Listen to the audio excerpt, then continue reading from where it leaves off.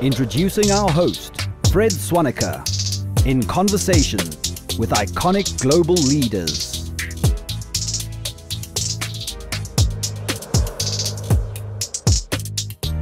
Welcome to The Pathway. Ladies and gentlemen, please rise and join me in welcoming our guest of honor, His Excellency Paul Kagame, the President of the Republic of Rwanda.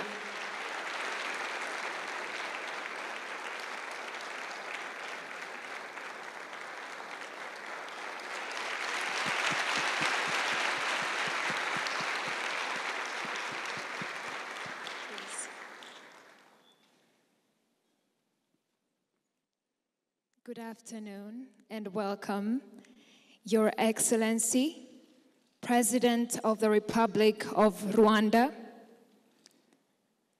Dr. Fred Swaniker, Dr.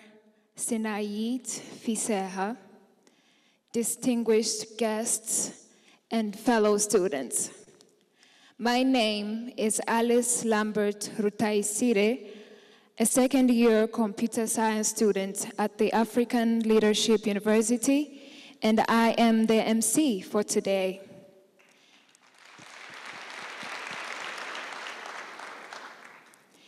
Without further ado, I now welcome the host, CEO, and founder of the African Leadership Group, Dr. Swaniker. You may now take the floor.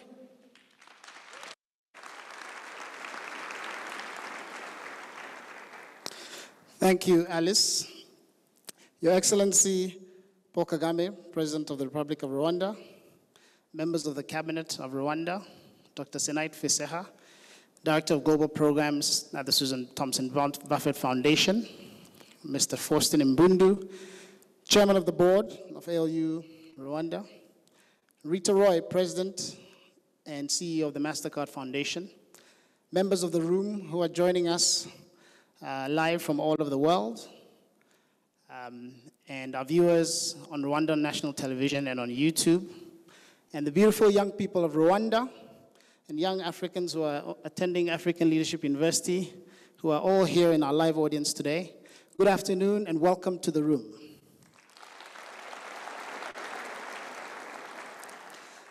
My name is Fred Swaniker, and I'm the founder of the African Leadership Group, which includes the African Leadership Academy, the African Leadership University, and now the room. Ladies and gentlemen, the rest of the world is aging. The average age of a German or Japanese is 48. Even in China, last year, the population declined.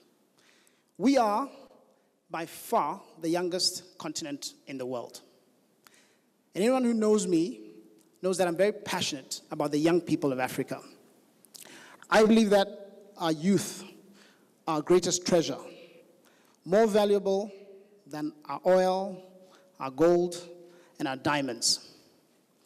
And this is why I've dedicated my life to unlocking the potential of Africa's youth, and why we at the African Leadership Group have set out on a mission to educate 3 million leaders for Africa by 2035.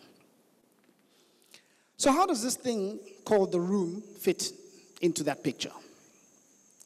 Well, one of the things we've learned over the years in building the African Leadership Group is that it's not enough to educate young people. Once young people have education, they also need opportunities to apply that education, opportunities to make a living, opportunities to have an impact. For example, research shows that 75% of jobs are never advertised. They're hidden. They're filled by word of mouth. The same holds true for anyone who's looking for venture capital to start their small business, anyone who's looking for mentorship, looking for a fellowship. You simply cannot find these things out in the open. So if the vast majority of opportunities are hidden, then how can young people progress? The answer, we believe, lies in relationships. Simply put, young people need powerful relationships and networks with key people who can support them to find that first internship, to help them get their first job, who can mentor them, who can advise them, who can invest in their first startup, and people who can generally open doors for them. I can attest to this myself. Each and every opportunity that I have ever received is due to a relationship that I had with someone. Usually someone that was more powerful than I was, more established than I was. And that is why we created the room. So the room is bringing together those who, on the one hand, can provide the opportunities, and on the other hand, the young people who are looking for and who need those opportunities. And then we're matching them to each other. So in the room are very influential professionals at the top of their game in various fields, from Africa and from around the world. They are CEOs, they are venture capitalists, they're angel investors, they're corporations, they're foundations, they're philanthropists, and anyone who's looking to connect with top talent and to have an impact on the next generation. Those are the people that you find in the room. And our vision is that in major cities around the world, you'll be able to walk into a physical space called the room. They won't all be as big as this one, but you can imagine spaces in different cities around Africa called the room. And when you go there, you'll find the next generation of dreamers, of game changers, and doers, all in the same room. So I want all of the young people in the room to repeat after me. Go to the room. Okay. So if you're an employer and you're looking to hire software engineers or data scientists, what do? Go to the room. You're a film producer. You're looking for the best young actors in the city. What do? Go to the room. You're a bank. You're looking for young financial analysts. What do? Go to the room. You're a venture capitalist or an angel investor looking for young entrepreneurs to invest in. What do? Go to the room. You get it? So this isn't just for the benefit of young people. Room members themselves will benefit because they get to build amazing relationships with each other. They're influential, so they want to meet each other, right? They get to participate in exciting events and conversations like this one, the Pathway. And perhaps, most importantly, they benefit by having access to top young talent that they need to do their own work as leaders. Because young people, just as you need opportunities, successful leaders cannot do their work without your brilliant minds and energy. This is especially important as the world gets taken over by technology. See, I used to be called a young person. These days, I think I'm bordering on maturing. Let's put it that way. And we older people, we don't know how to use technology. Some of you may have seen that I'm getting more active on Instagram these days. It's because my niece is teaching me how to do that stuff, and she's 21, right? 22, actually. You know, now I know how to hold a camera. Before, I didn't even know where to look when I'm using Instagram. So we older people do not know how to use technology. And for businesses to survive, seasoned professionals and managers need your expertise. So everyone in the room benefits from these relationships that come together. And today we're joined by about 300 members of the room from around the world who are dialing in live into this conversation. And the Pathway is a conversation series where we invite iconic world leaders to share their experiences of doing hard things with our members. And typically, our featured guests also encourage our members to use their privilege to do hard things to impact the world and to create opportunities for others. So that's what the room is. Now, I hope you understand how it fits into what we're doing to create opportunities for millions of young people in Africa. And to kick us off today, it's my immense pleasure to introduce our first speaker, Rita Roy.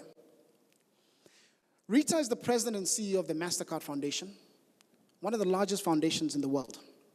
And prior to the MasterCard Foundation, Rita was the divisional vice president of global citizenship and policy at Abbott, and she led Abbott's public-private initiatives related to HIV and AIDS in Africa. and also was involved in a lot of global health programs. Before Abbott, Rita held a number of leadership positions at Bristol Myers Squibb and also worked at the United Nations. She holds 7 honorary doctorate degrees from various universities in Africa, Latin America, the Middle East, and Canada. And she's a fierce advocate for the young people of Africa.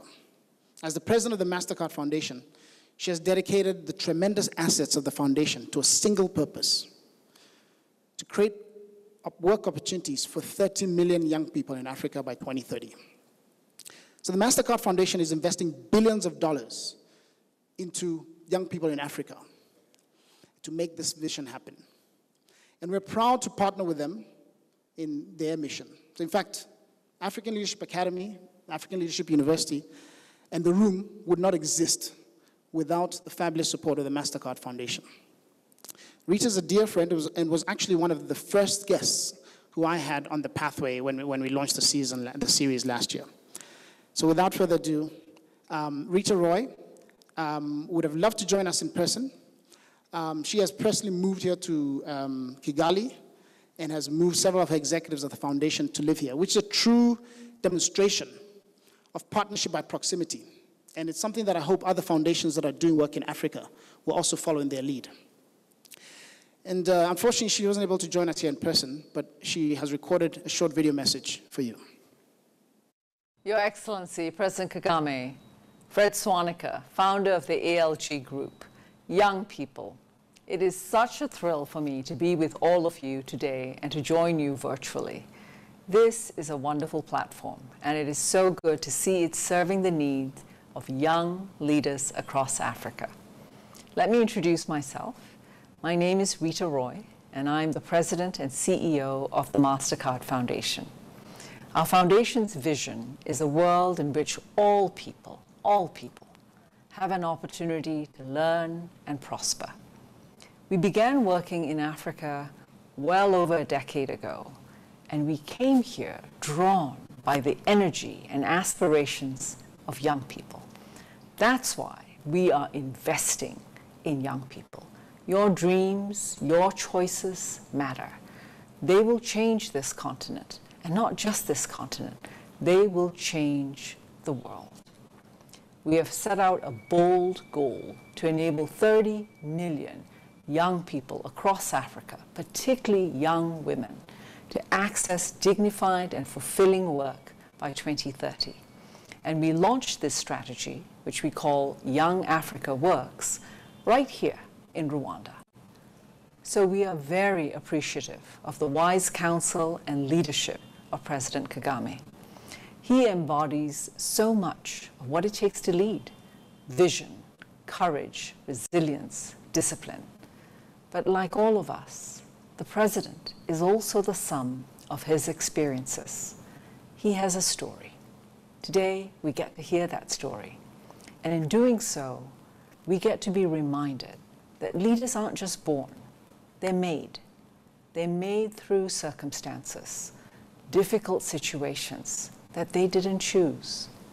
But leaders also are made through choices they make. Big choices, small choices, that call upon their grit and their determination to do the right thing, even when the right thing is the hard thing. We also know leaders are made through the influence of others, people who have mentored, challenged, and inspired us, and keep us grounded. So no matter who you are, no matter how challenging life is, no matter if people understand you, find your moral purpose. Learn from others. It's such an honor to learn from President Kagame today, and I hope that our conversation here sparks a chain of transformative actions in your lives, and this enables you to do the hard things, because that's what our continent needs, and that's what our world needs. Thank you.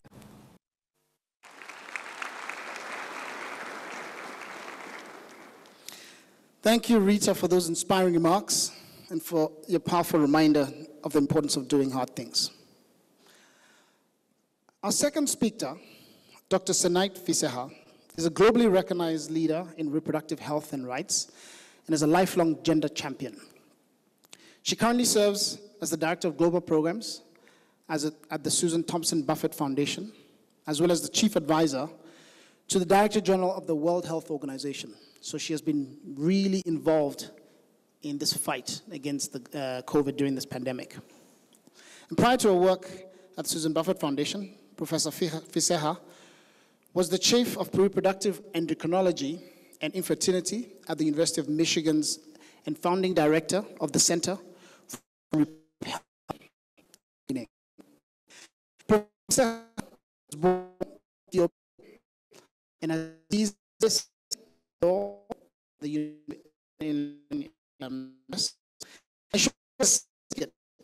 international rights from the she's quite more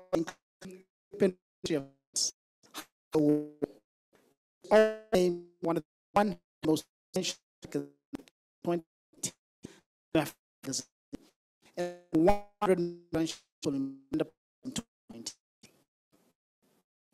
so now most gets she always especially it's young women and girls. I first met her when she visited the African Leadership Academy with former President former US President Barack Obama, and we've been friends and collaborate ever since then. In fact, we're working together now to develop more young women leaders for the continent. She is someone who does hard things, and it looks like a lot of people who do hard things are moving to Rwanda. So she has also moved to Rwanda, and we thought that she could share some words with us before we start the discussion with His Excellency President Kagame.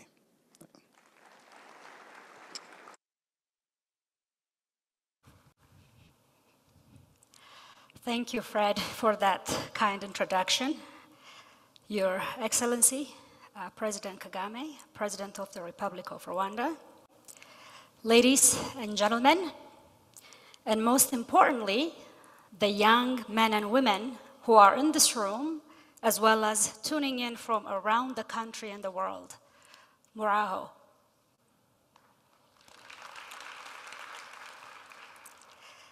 I want to thank the Office of the President, as well as Fred Swaniker and the room, or Pathway, for inviting me to participate and give my reflections in this fantastic event. I'm personally moved because this is, I think, the first largest event we've had in this convention center, signaling that we're trying to get back to the old normal, although it will never be the same.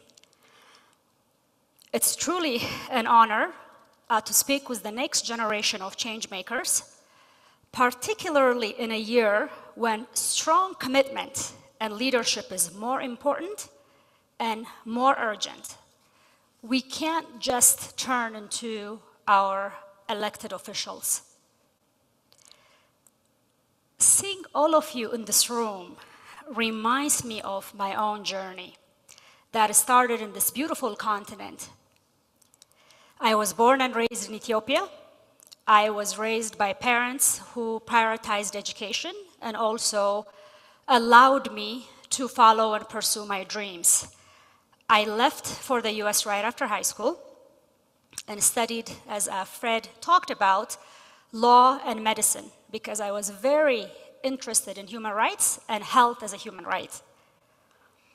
That ability, that education, and that autonomy over my body and my future absolutely shaped the path for my life. And as Fred mentioned, had propelled me to be impactful, playing some leadership roles in various platforms around the world. But what good does a privilege, power, or platforms do that we earn, that we fought for, unless we're using them to lift each other up? The COVID-19 pandemic made that very, very clear to me, and it was in the middle of that pandemic that I decided to pack and uproot my family and move to Kigali, this beautiful and special place that I now proudly call home. So I tell everyone I'm an Ethiopian by birth and Rwandan by choice. So when I talk to you, I'm not reaching out to you wearing my foundation hat or my professor hat or my global leader. I'm really talking to you as a fellow Rwandan. We've all seen COVID-19 continues to create havoc. We've seen it is overwhelming systems around the world. As we speak globally, 219 million people have contracted the virus, and over close to 4.6 million people have perished. But we have seen, again, around the world, it is not the amount of resources you have, or whether you're called a developed nation or developing nation, but rather it's really good leadership that has emerged as one of the key factors that unifies countries that have performed really well in managing the COVID pandemic. And I'm really proud that Rwanda, our country, is one of those. But that just didn't happen, right? That requires leadership. And I'm deeply inspired by the leadership of President Kagame and the government of Rwanda and the citizens of Rwanda, frontline providers that each and every day have sacrificed so much so that we keep our society as a whole safer. Rwanda is a leader in so many ways. An example of innovation, determination, and resilience. Its recovery since the Rwandan genocide against the Tutsi, a nightmare that few outside of the country can even imagine, has been nothing short of incredible. Having learned that priceless value and worth of a human life, the policy to protect and save lives during COVID-19 pandemic has come at a significant economic cost for the people in the country. But on the balance, Rwandans are better for it. I think that Rwanda understands better than many in the country the most valuable and important resource are its people, especially its young people. They say every storm has a silver lining. The paradoxical effect of COVID on Rwanda's future, your future as Rwandan youth, is how Rwanda as a country, with disciplined leadership at the government level and exemplary citizenship of the population, has negotiated this pandemic, and it's positioned us for accelerated growth in the immediate future. Your generation's future and responsibility. We have a long road ahead of us, but we are emerging out of it. The social and economic future of this nation is extraordinary, as this COVID experience has shown us. Discipline, stability, security, but more predictable governance, which is really truly lacking around the world. An ideal environment for investment and economic and academic opportunities is what we have in our hands here. Rwanda is a world leader in closing the gender gap. As you know, our parliament is about 64% women. But that also has to translate into livelihoods, investing in cross-cutting issues of health, economics, education, and equality for girls and women creates a ripple effect of positive outcomes throughout society.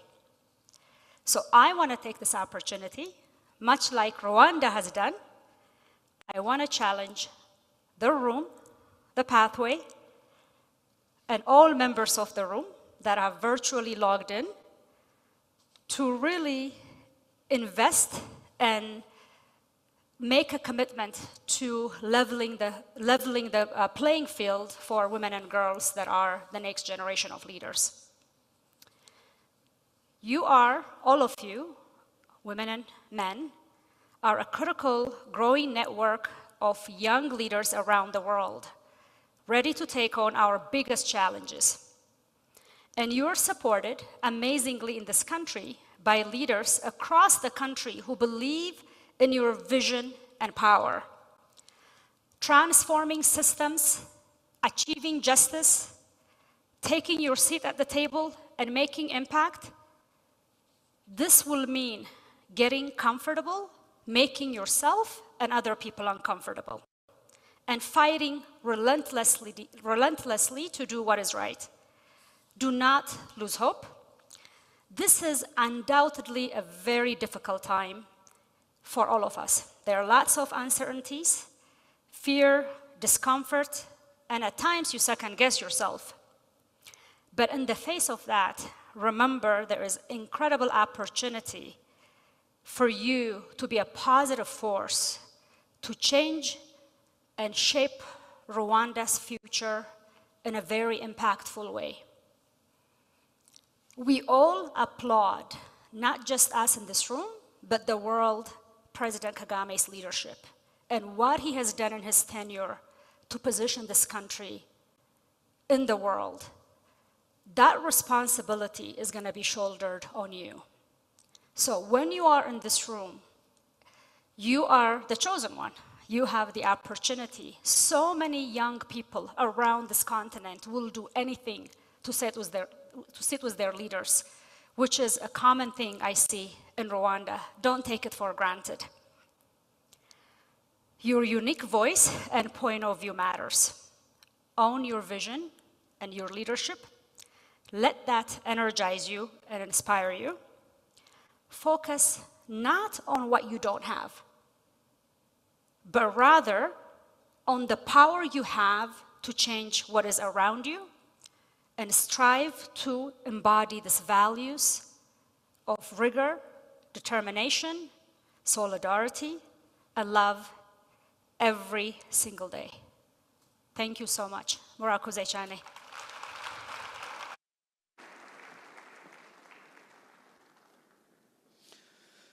Thank you, Dr. Senait, for those inspiring words.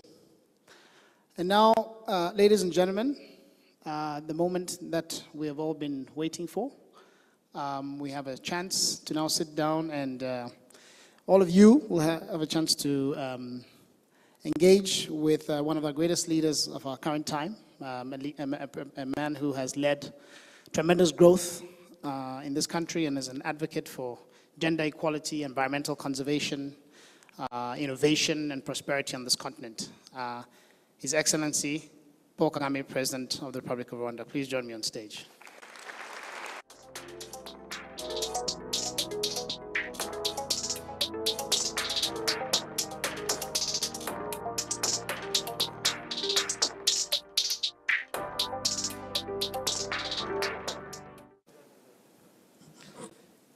President Kagame, thank you so much for making the time to have this conversation with us today. I know all the young people in the audience and our viewers on YouTube and members of the room who are joining us from around the world. Some people are in the US at 2 a.m. and 3 a.m. and are very excited to be in this conversation with you. When I asked you to have this conversation, you graciously agreed, but on one condition. You said that you wanted me to come to Rwanda and to have this conversation with a group of young people. And throughout the years that I've known you, President Kagame, I've always seen how much you believe in young people. Whether it's investing in education or many of your own ministers in the cabinet, I've always been surprised at how young they are. The people who work in your personal office, very young people who are guiding you and working with you on a day-to-day basis, yourself personally as a leader. And even, investing in things like the Kigali Sports Arena to ensure that young people have access to sports. I remember attending a concert there once. I can't remember if it was Neo or Pato Ranking from Nigeria, and there was a big, thousands of young people who had gathered. But at some point, I couldn't tell who the star was, because you came into the room and you went down to the floor and everyone started, cheering. But it's very clear as well that young people really also enjoy the interactions with you. So I just really wanted to start with understanding why young people matter so much to you. Why do the young people of Rwanda especially matter so much to you? And then also, when you think about the African continent more broadly, what do you see as the potential of young people and also the challenges of young people in Africa? Good. Thank you, Fred. At that time we met, not only was I enjoying the company of the young people, but also enjoying the music and the dancing. So, to your question, we all, when we are lucky and happy to be living, and we many times live in the moment. We make sense of that moment.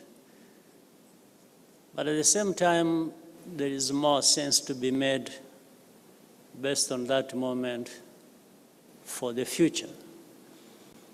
It's the moment, it's more so the future.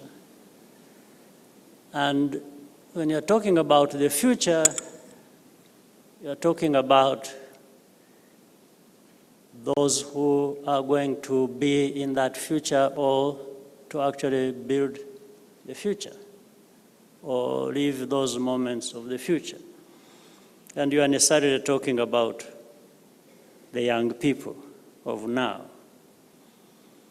And that also means the life of a country. The country in the future is to be shaped by the very young people of today. So if their thinking goes like that, then that is the sense it makes to be thinking about the young people today, but more so thinking of them for the sake of the future. So that's my thinking. I guess it's the thinking of many people who see the value of the young people and the need to invest in them, and they know they're investing in the future when they're investing in the young people. And just a follow-on question to that, Mr. President, why do you think that, when you go beyond Rwanda and you look at the whole continent, the average age of an African, as I mentioned, is 19. And do you believe that your fellow leaders on the continent and whether it's leaders in business, leaders in government, what more should we be doing to really open up opportunities for the young people of Africa? Well, every leader, I guess, they do things differently, but for every leader or leaders of a country, there are many different levels. There are things you want to build that form a foundation on which generations will take turns building different things for themselves, for the country, for the population. So in Rwanda, that's where I'm used to things we do here. I'm a participant.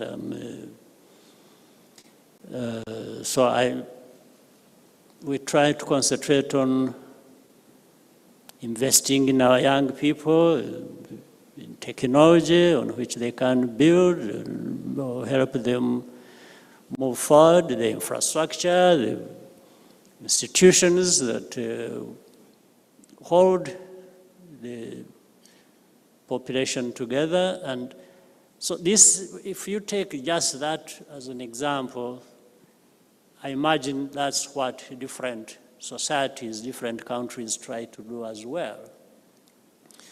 And maybe sometimes we do things differently. People succeed and others not as well as the others have succeeded. And that is due to many reasons, so depending on the conditions in which different people operate. But I always hope that, again, as we started earlier, people's responsibilities don't get lost just in the moment, and they concentrate on that and stop thinking about the future.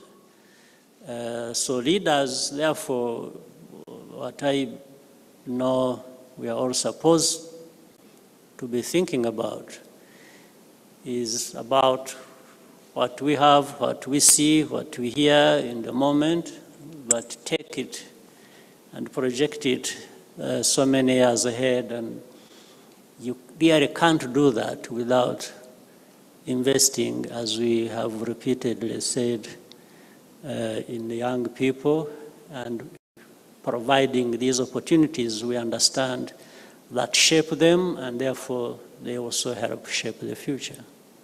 So for you, it's really about that long-term view, recognizing that young people are the future, and if you want to build a society that is stable and prosperous and that actually thrives in the long term, then you have to invest in young people. There's no doubt about that. Okay. Now, Your Excellency, here in the room, we talk a lot about doing hard things, and we challenge the members of the room who are very influential, very successful, to use their privilege to do hard things, because we believe that the only way they can justify their privilege is by not solving small problems and easy things, but by doing hard things to really change society and to create opportunities for others, like the young people that are in the room today. Now, you've done some incredibly hard things. You've transformed Rwanda into a fast-growing economy after a devastating genocide. Today, you've also led the reform of one of the most difficult institutions to reform, which is the African Union. Rwanda is now one of the first countries on this continent that is going to be manufacturing its own vaccines. In fact, last week, Tuesday, I interviewed on this very show Dr. Ngozi Okonjo-Iweala from the World Trade Organization, and she was, very passionate and complimentary about the work that you were doing to manufacture vaccines in Rwanda. So these are some of the most difficult things that one could choose to do. And yet you continue to choose to do hard things. Why do you do this time and time again? Do you choose to do some of these very difficult things? Well, to begin with, those hard things must be done, first of all. Somebody has got to do the hard things. Why I would look at myself as one not to be among those doing the hard things, I wouldn't have a good reason, so I do that. But I also want to say, it's not just doing hard things. In fact, it starts with doing even simple things. Sometimes people take things to be so simple that they don't pay attention to them. Yet, cumulatively, they really add up to situations that will require you to do the hard things. So you can make the work of doing hard things much easier by paying attention to the simple, smaller things in time, so that the whole movement, I liked the way you called things here, the pathway. The pathway can be very difficult or can be simple, depending on how you paid attention to the simple, the easy, but also the hard things. So it's not just going for the hard things necessarily, but the hard things also have their time, especially like the example you just given. We reach there, and when we look back, at the moment of doing the hard things, you look back and say, well, we've lost time. If we had done a few things properly, the right way, 10 years ago, maybe these hard things would not be there today for us to, immerse ourselves and start doing them. They would be simpler because we would have laid the foundation, we would have put the infrastructure in place to deliver on them. Sometimes they become hard things just because they were not paid attention to in good time. So what you're saying is that on the journey to doing hard things, the destination might be a very difficult thing to imagine, getting to that top of that mountain. But sometimes doing hard things requires doing simple things in the beginning, and it's accumulation of all those simple things. Like the Chinese say, a journey of 1,000 miles begins with one step. Absolutely. Taking those small steps. Can you give us an example of a simple thing that others may have taken for granted, but that you thought was important and that you saw as a key ingredient or as a step towards achieving a much, much more difficult thing? Well, let me give you an example of city of Kigali, where it was 20 years ago and where it is now. Completely different worlds. So when you look at the city now, the infrastructure, the cleanliness, the traffic lights, everything almost in place, you would say doing this thing was very hard, right? But the journey started 20 years ago. And starting with what you can do, just do it right.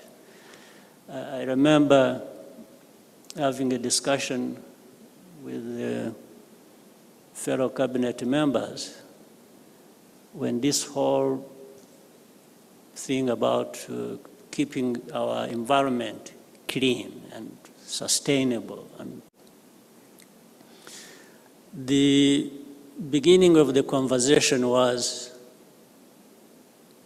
do we need donors to give us money to keep our homesteads clean, to even ourselves as tidy and safe and healthy as we can? There are things we can do. We don't have to wait for somebody to come and hand us to us the means to do that, because we have the means within ourselves. So I said, why don't we do what we can at this moment? Why don't we just, pick the litter and put that in the right place where they belong in.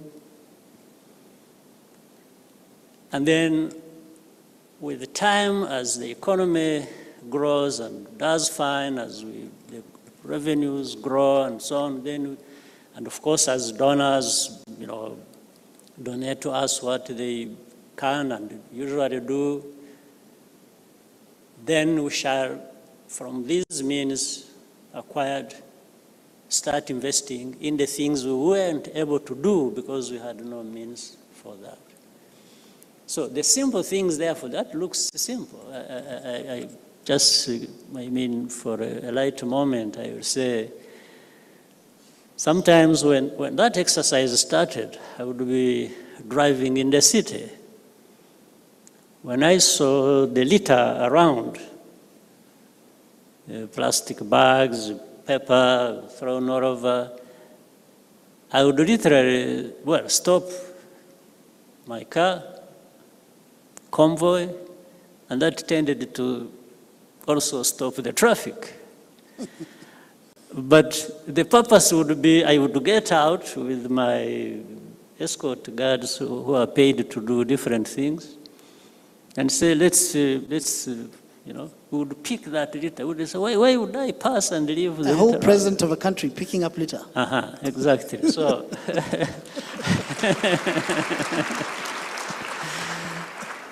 but that has an effect. One, even starting with my entourage, they started thinking, well, we shouldn't leave this whole thing here. First of all, why do people go throwing litter around? And same time, the traffic that has come to a halt, because I think they would even start saying, what is this man up to? What's wrong with him? When they see me do that, they start thinking about it. They say, why would, as you said, why would the president stop and do this? And then next you say, maybe I should also not just pass by this and do that. So these are simple things. You don't need to pay a lot of money. You don't need to be paid a lot of money to do that, to just, this is a simple thing. But that in combination now with the investments that are to be made ahead now for the hard things to happen, you see, one thing leads to another, but they also are complementary. If you waited to go for the big thing and the hard thing, and then you leave these small things here and there without paying attention to them, then you probably miss the point, and in the end you don't arrive at the good results you want. So you've touched on a few things. You're talking about the importance of leading by example, you getting out of the car yourself and picking up the litter. You're talking about self-reliance as well. Not waiting for donors to give you the funding so you can clean up the streets. Get going. And then that, also, you talked about, you also touched on what that does to the psyche, and then also in terms of the work ethic that it creates and the standards that you set to say that it's important enough to keep our streets clean. And therefore, this sets a high aspiration for the country, and then people then want to do more. And it is important enough for the president to get out of the car and pick. So if he can do it, you have no excuse to not do it yourself. Excellent. Now, Mr. President, you make a lot of unconventional decisions. For example, Rwanda was the first country, I think, in the world to allow blood delivery by drone with zipline. In the early stages, after the genocide, when you were thinking about rebuilding the economy, you prioritized sectors that others would have thought, this is not the most important. You decide to invest in the environment, and you prioritize, conservation, tourism around the gorillas as one of the first things to do to really rebuild the economy.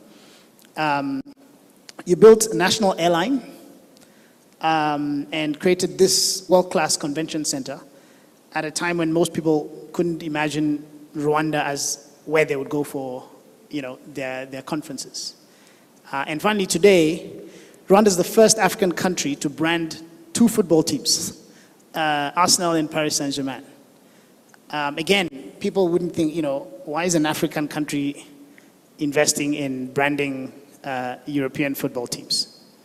So when you make these decisions, I can imagine that they might not be popular, either in Rwanda and even around the world. What gives you the courage to make these decisions when others don't believe in what you're proposing? And how do you bring people along to achieve these great things? Well, that is the most difficult question perhaps, but also experience. And in most cases, you know, there are things that have been talked about. You give, let's say, to young people, you give them an education, you give them advice, you know, you do all sorts of things. But at the end of the day, there are things only these people, these young people, can give to themselves. You may give them everything you can give them. But there is that thinking in them. They have to undertake to say, what sense do I make with all this that I have acquired? I have acquired education, I'm healthy, you know, I've been advised, you know, to be a leader.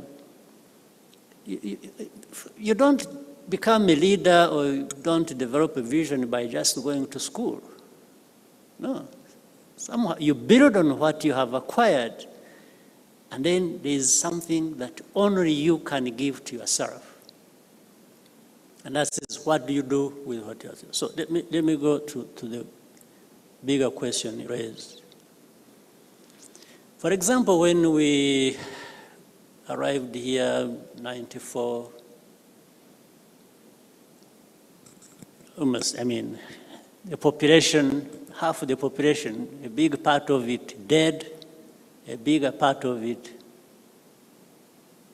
displaced, others in the old problems they had anyway, because this has been a poor country and feeding on what is given to us and so on and so forth. That is the story. So when we took over in 94, with all this devastation, you are challenged to say, where do I start from? What do I do? You have no means, you have no people. Even the people you have, everyone is just grieving and doesn't know where to start from. And everyone is, in the end, that's how actually people start blaming each other for their misery. It's like you think when you're having a problem, it's somebody else who caused it. And everybody thinks like that, and it goes around to the point that... but in a situation like that, you have to do some hard thinking. You talked about doing hard things.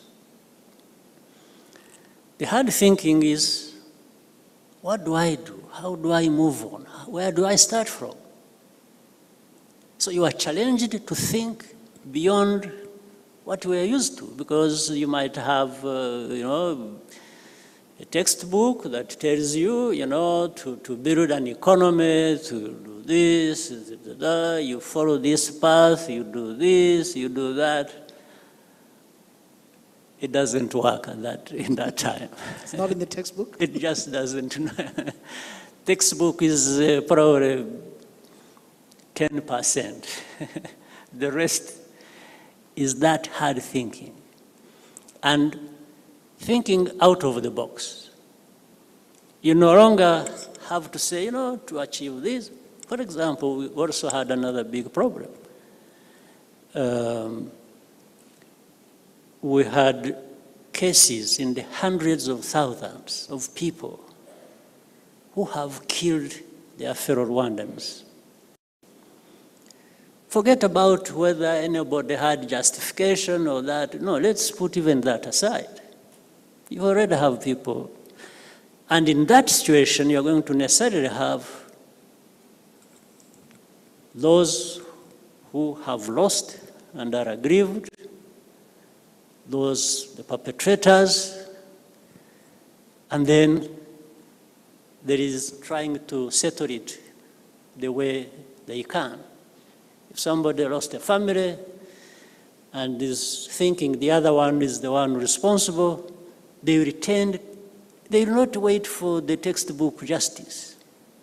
They want to go for that one and actually sort it out for themselves and say, you killed my brother, I'll kill yours, or you killed my father, I'll kill yours, and so on and so forth. And on that scale, the things were here. There was no rational thinking to an extent. Everyone was just affected by what they have seen, what they have experienced, what has happened to them, and so on and so forth. To the extent, you look around for the textbook that can give you a pathway from that point to move on, you won't find it.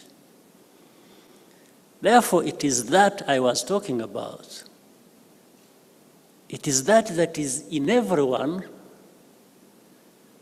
that they can look up to and say, what do I do in this moment?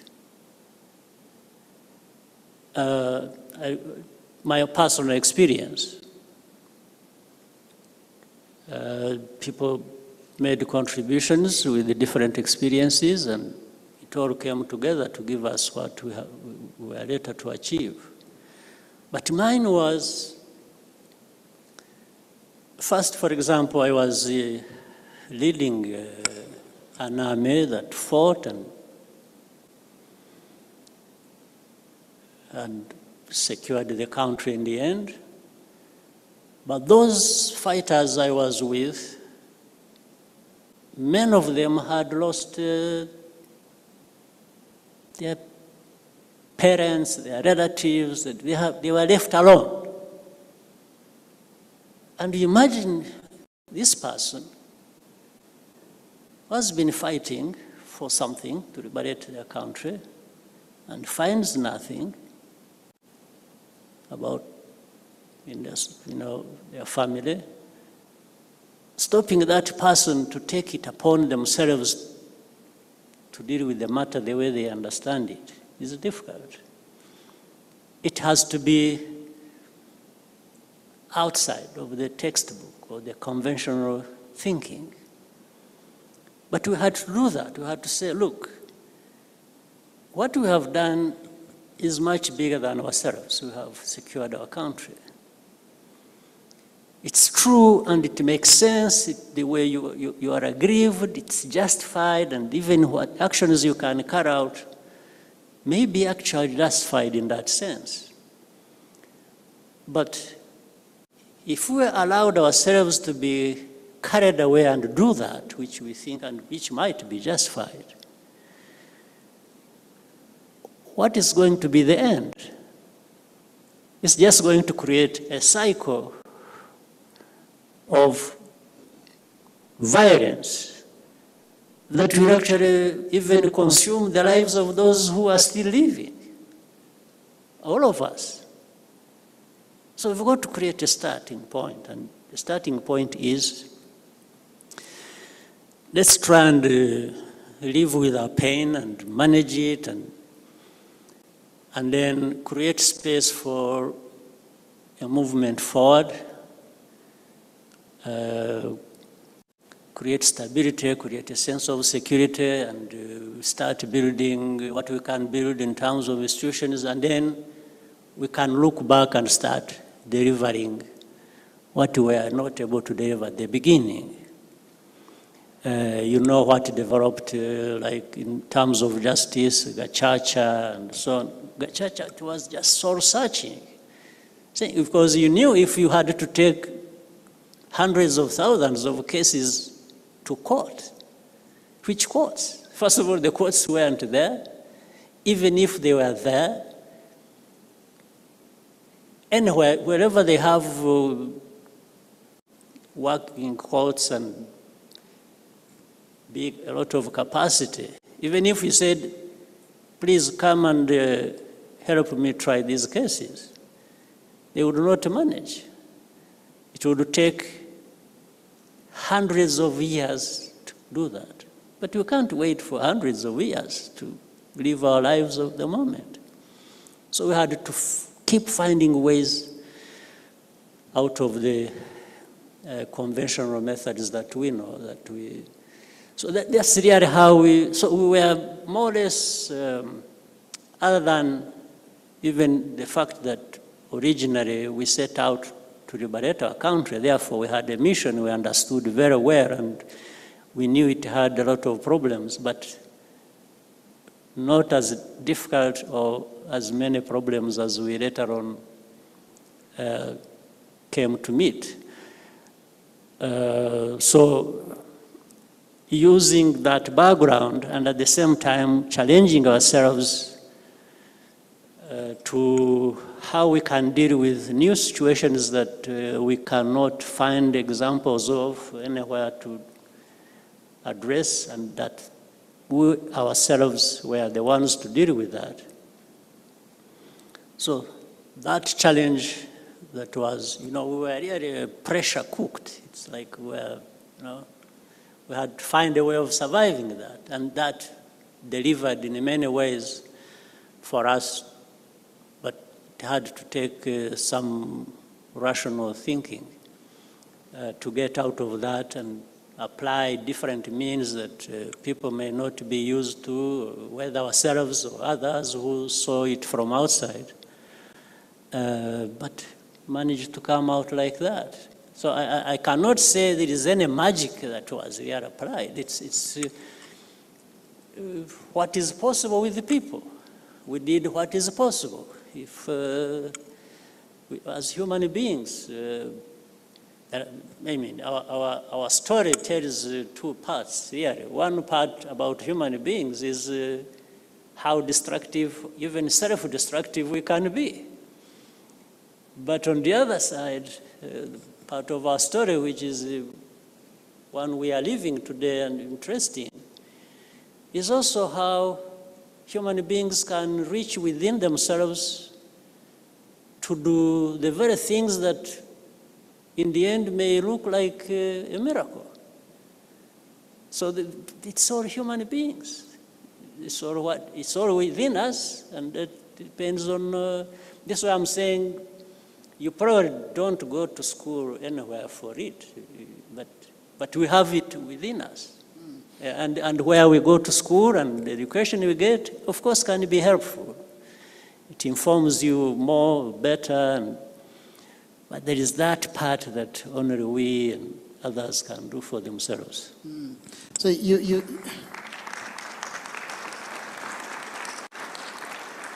again, coming back to that point about self-reliance, and there's certain things that you really can't be taught how to do. So you touched on two things that I thought important. One is the importance of really learning by doing, right? Because one of the things that we share with our young leaders at African Leadership Academy and African Leadership University, that to effectively develop yourself as a leader, only 10% of the skills can be learned in the classroom. 20% comes from developmental relationships with your mentors and peers and coaches, and 70% comes from experience. You learn by doing. You have to try things and fail and keep going. So as much as important as it is to get education, you're not going to be able to solve. Perhaps more important is to learn how to become a problem solver. And then with those problem-solving skills, when you meet new problems that you haven't identified before in the textbook, you can then solve them. And that's one of the things we really try and embed in our students, is to enable them to become problem solvers, not simply people who have memorized facts and figures.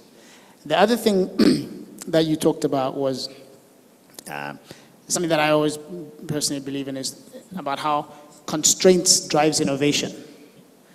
And you were faced with a lot of constraints. As you mentioned, it would have taken a century to take people through the normal court system when, after the genocide. So you had to think about a different way. You didn't have many resources to develop the country, so you had to think a different way. And so, in theory, Africa, therefore, should be the most innovative continent in the world, because we have a lot of constraints, and it forces you to reimagine and to rethink. You can't do things a conventional way when you have all these constraints. You have to reimagine and reinvent. Absolutely. And that's what you've done. Yeah, absolutely. So my last question before we take a break. So in other words, just a small thing before we leave that, to add to what you said. the young people here, one thing you can learn, as a person, first, before you go to another for help, make sure you have challenged yourself enough as to how much you can do For yourself. for yourself. Then, after that, you can reach out to a friend and say, but if you do it the other way around, it doesn't work well. If every time it's a problem, Fred, help me, that's a big problem. But I will definitely come. But I will definitely come to Fred when I have really tried and, and convinced myself that probably I need help. Then it's right. It's okay to go for help. Yes. People help those who help themselves. Oh, yes. Yeah. So get started. I hope you're listening, young people in the room. So my last question before we go for a break. Here in the room, we're an African organization, but we have global plans. And the reason we're building a global network is because we believe that it's important for these African talent that we're developing to be able to access global capital when they start their businesses, and to be able to access global markets, if they're trying to export and so forth. And also one thing that COVID has made possible is that now it's possible to work globally without the brain drain. You can be sitting in Rwanda as a software engineer working for Siemens in Germany. You can be a designer in Nigeria working for Zara in Spain. And today, COVID has actually made companies a lot more open to hiring talent around the world. So we thought that we need to build a global platform and let the world know that we have top talent in that platform. And that allows us to export African talent, but without the brain drain, and to really create opportunities for young people on the global scale. Now, I've seen you engage a lot on the global stage as well. I remember in 2019, when we still used to travel, I went to San Francisco, and I went to the headquarters of Facebook. And they said, oh, President Kagame was here last week. And then I flew to New York, and I met up with a friend and an investor, Matt Harris. I think you know him. And he said, oh, I just hosted President Kagame for dinner. And we've met several times at the Milken Summit in Los Angeles and so forth. So you clearly engage globally, but yet you're proudly African. So why is it so important for you to engage on the global stage, and how have you leveraged those global relationships to drive Rwanda's progress and development? By the way, I should have done that earlier. I have done it before anyway. Let me thank you for, Fred, thank you for being the idea behind this African Leadership University. It's really Pan-African.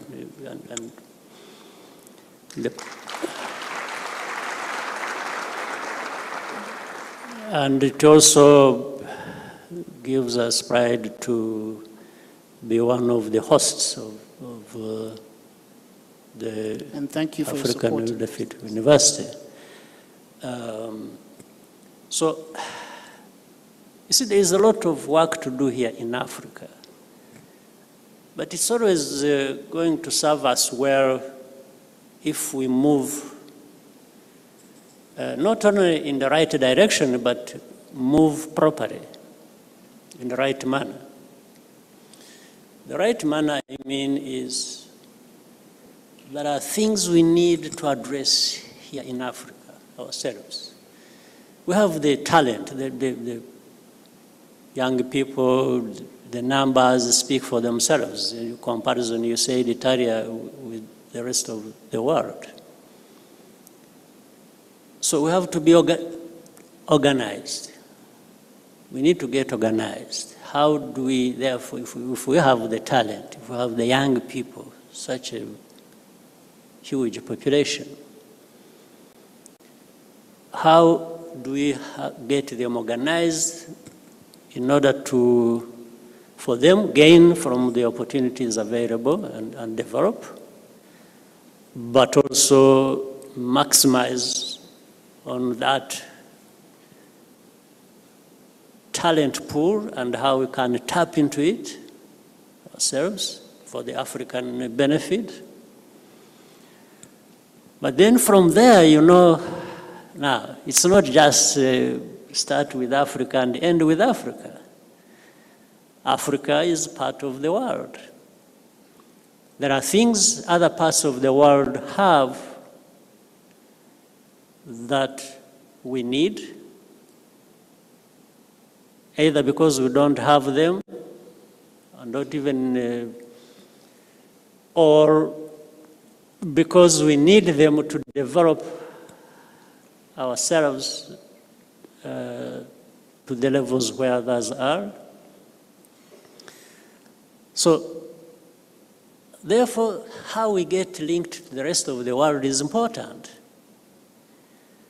And that's how what you referred to has been happening. Not only am I trying to contribute to having the Rwandan talent pool, the African talent pool develop with what we have, what we can put in place at that moment, or what is available to us. But immediately I have to think about how do we connect this to the outside world, because we need the outside world for different things that are very vital to our own progress. And that's how exactly what you said has been happening. It's talent, other talents that exist that you connect with. It's capital that we need, that we have to link up with. It's technology that we need. And so that there is that link between Africa, Rwanda, and the rest of the world, and then that will speed up our own progress. That's really what I have in mind.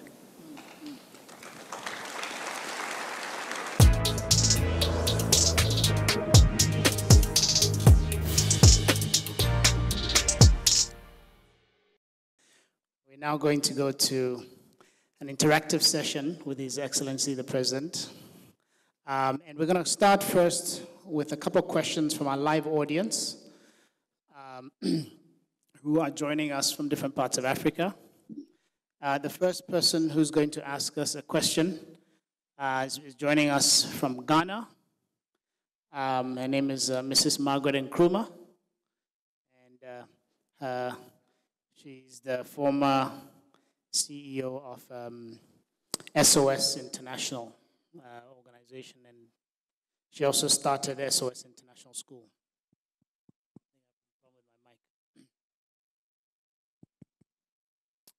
Can we have the question, please? Mr. President, naturally, you have a great deal of negative press from certain Western countries, despite visible and tangible evidence of your achievements. How do you deal with these accusations and vilifications, both publicly and internally? Thank you very much. Thank you. I think that's a very, really good question. There is only so much that one can do. And you, at least from my perspective, you always try to do what you can do and do the right thing and do it the right way. So the negative press from especially the Western world, it's not new. It has been there in the last, for the last 20 7 years really, since 94, I remember. So there is not much I can do about it, or any of us can do about it here in Rwanda, because yes, it is from the other end. That's how they see things. Whether correctly or not, that's how they, or maybe that's how they want to see things. There's how you see things, but there's also how you want to see things. I think in this case, maybe it is both. But so from the other side, ourselves, there is no way I can change easily how someone wants to see me or sees me from their own perspective. Sometimes they must be looking at us through the lenses of their own, where they come from, where things really might be different from our own. So there are ways, maybe one can. The first thing that comes to my mind, what needs, what we can do in Rwanda, is take stock of what the press is saying and try to analyze it and say, well, is this thing right about us? Or maybe it's wrong. Or does it have a basis? Or maybe you may learn something and it may help you to correct something you can correct. If you really discover maybe they make sense. So that's where we concentrate. First, what we do in Rwanda and what we've tried to do for so many years now is really our business. We think what we do is our business before it becomes somebody else's business. And we do it for ourselves, and we try to do it the best way we can, because we are the ones who benefit from it or lose from that if we do wrong things.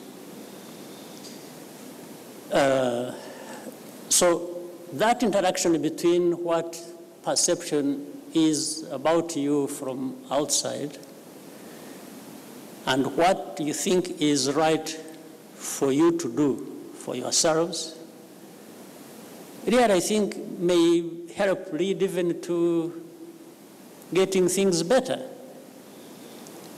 But the concentration should be more on doing what you think is the right thing for you.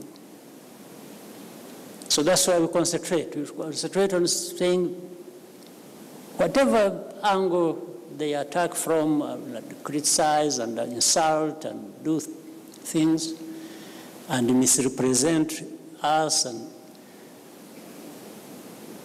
we still want to look at, could there be something maybe we need to pay attention to and bring it back to what we all along have been trying to do for ourselves, and then see if it can improve us on many things or one thing or another, and then we move along.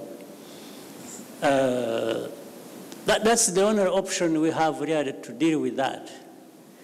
Otherwise, it will take a very long time for me to go into details of what I think about that. So I just maybe confine myself to these few important remarks I've made. But we also know we have to deal with the world that, and here this is Africa, this is Rwanda, there is from the outside the Western media and others, well, even sometimes the politicians from there, they really think they are entitled to present us as they want us to be, not as we want ourselves to be. So they will always make that judgment of saying, what is he doing? But what is he doing? What is he doing about this, about that, is from how they would do them in their own place. Or sometimes, in fact, not consistent. Sometimes they may criticize you for doing what they do just because they think you are actually not entitled to doing that. You can't do that. That's not for you. It's for us. So there is this back and forth that goes on forever.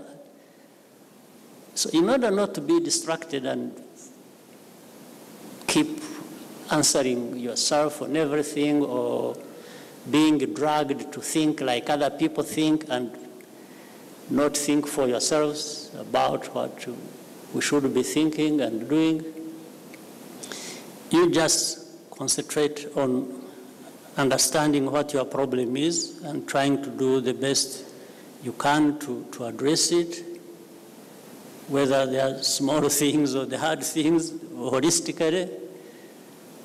But keep hearing, listening, and learning. And learning may be one thing or two, and it doesn't matter it doesn't matter to want to do any harm for people to listen and say, oh, does this really merit criticism? Does it? Maybe it does. And if you find it does, then you address it, but always keeping in focus what is for you. Because we are not supposed to be people just answering to others all the time, or framing our lives and our thinking just along the lines set by others. No, that's not for me. That's not for Rwandans. I think that's.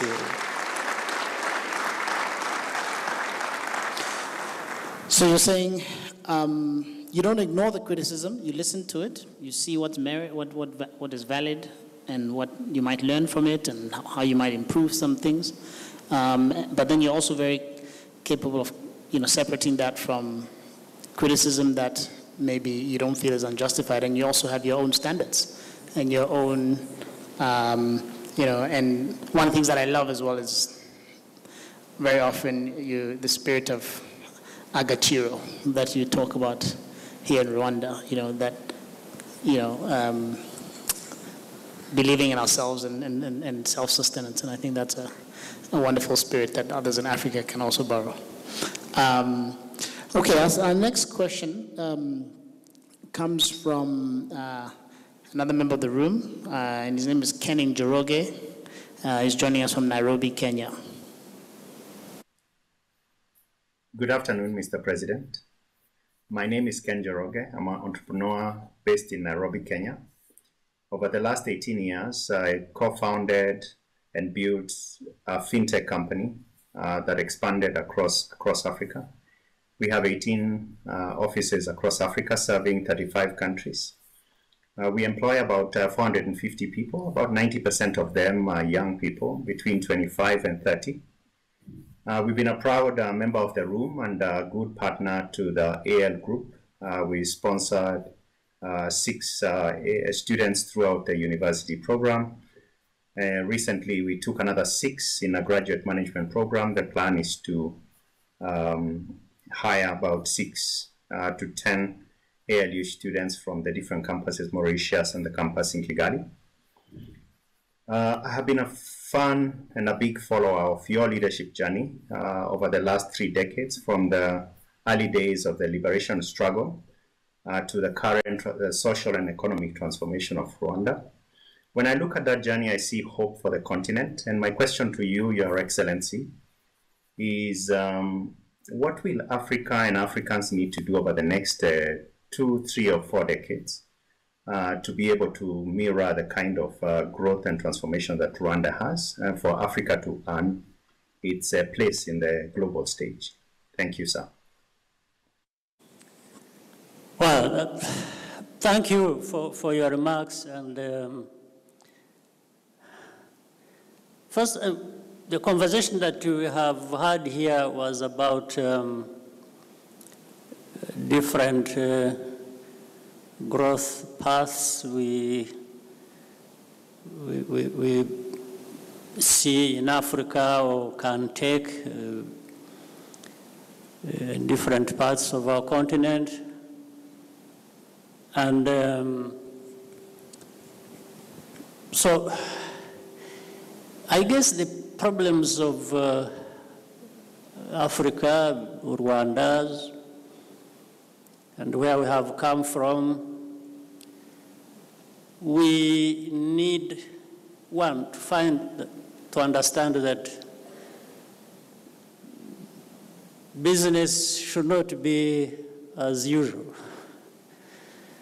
And we must, because there are comparisons to make. You look back in history and then where we were 40 years ago, now we are talking about 40 years ahead, and see where others were at that time that were maybe equivalent in terms of the standing in socio-economic development. The last 40 years, we found those who were like different parts of our continent have moved ahead so many times and left our continent, our countries of the continent behind. Or even where we were at that time, we have declined instead of. At the same time, like in Njoroge again, he has just explained what he's doing, what he's able to do, and that means we actually can do certain things. We are able to do a number of things that contribute to raising our economies to the social economic development to a much higher level than where we are now. So maybe we need to be a little bit better organized on our continent and be deliberate and treat what we are doing with a sense of urgency, that there is a serious problem we have to address, not just for individuals. Individuals on our continent, many of them solve their problems. They are well-to-do, they've been educated, they do business, they're entrepreneurs, they're innovators. So at individual levels, we are doing fine. No, but here we are talking about now, well, but that's also a small number. It shouldn't be exaggerated compared to the rest. If you are looking at the whole population of our continent, which is now getting over 1.2 billion people. So now the others, let's say the 80% of that population, and then the countries of our continent that should serve our own people.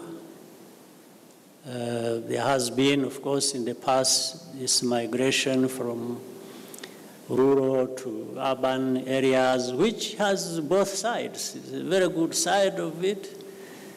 There is also the downside to it, in the sense that these migrations, really deliberate or happening on the basis of the movement of talent and skills and so on and so forth. No. Or how about those who stay there? At what level do they stay of this socio-economic standing? So you find there is huge disparity. So I think the next 4 years we should be addressing this problem where Africa really I mean, then we see the examples. We need to develop. We need to, and different levels of our society need to be part of it and benefit as well, so that the development you see in my country is not just the 10% who are doing fine and then the 90%, and then we count the wealth of the 10% and say, oh, Rwanda is doing very well. No, Rwanda is not doing very well when you have 90 or 80%, left with nothing. So this is the problem we have to address, building on, for example, the contributions that can be made by such companies as Njoroge's, fintechs in the financial sector, financial services, and then you can move to any other sector and look at what is there, what I need to do to fill these gaps that remain, that are huge between these different levels of our society as far as the socio-economic indicators are concerned, where Africa really is way behind the rest of the world. So for Rwanda, therefore, and as part of Africa, and Africa generally, we have some similarities in terms of opportunities as well as the problems we have before us that we have to manage. So it's organization. It's, I'm hesitating to say it's also largely political. The politics, the political economy of our countries need to be sorted out or looked at differently, so that it's about uplifting everybody. It's about actually properly utilizing the resources we have, the immense resources we have. The analogy that has gone around several times, where it's like you have everything in your backyard, and then you leave it there, you go begging. or something else. Sometimes you have everything around in your backyard, somebody comes and helps themselves with it, and then you run after them to say, give me something. Can I have some of it back? Yeah, so this is something that Africa needs to change, and we are capable of doing it. The person who asked the question, Njoroge, is one of those who, and so many of them like him, are capable, if the politics, our politics allowed us to scale that up and spread it, and everybody, these young people who get educated and come up, have that thinking of saying, no, but it's not just for me. It's for my family, it's for my country, it's for my continent. And we can work together. So all these things like the African Continental Free Trade Area that has been put in place, the story about it. First of all, we thought about it too late already. It should have come 20 years ago. 20, 30 years ago. Same time, what does that mean? It means our own countries are not trading with one another like other countries in other continents do. So it's like we are just small silos on our continent. And so we need to break these barriers deliberately and also really treat what we are doing not as business as usual. So it's about, so if I can synthesize what I heard you say, you said to really move Africa forward in line with Njoroge's question, it's about not doing business as usual. So going back to the conversation earlier about thinking unconventionally, about recognizing what you have in your own backyard and not just waiting for someone to come and find value in your own, richness that you have.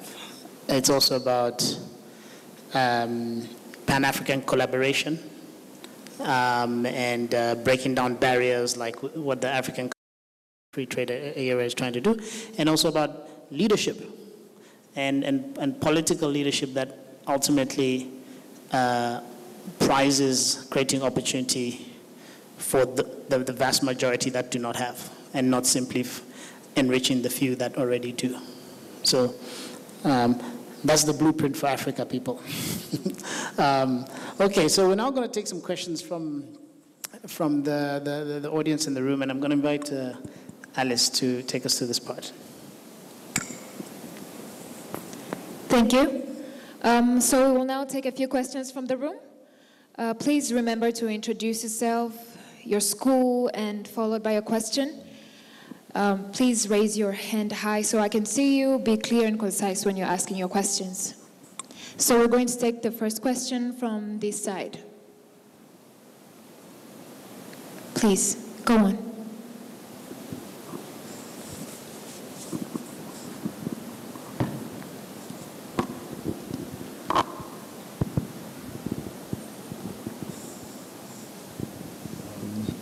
Good afternoon again, Your Excellency. My name is Joel Twagireyezu, and I'm from the African Leadership University, pursuing international business and trade in my third year.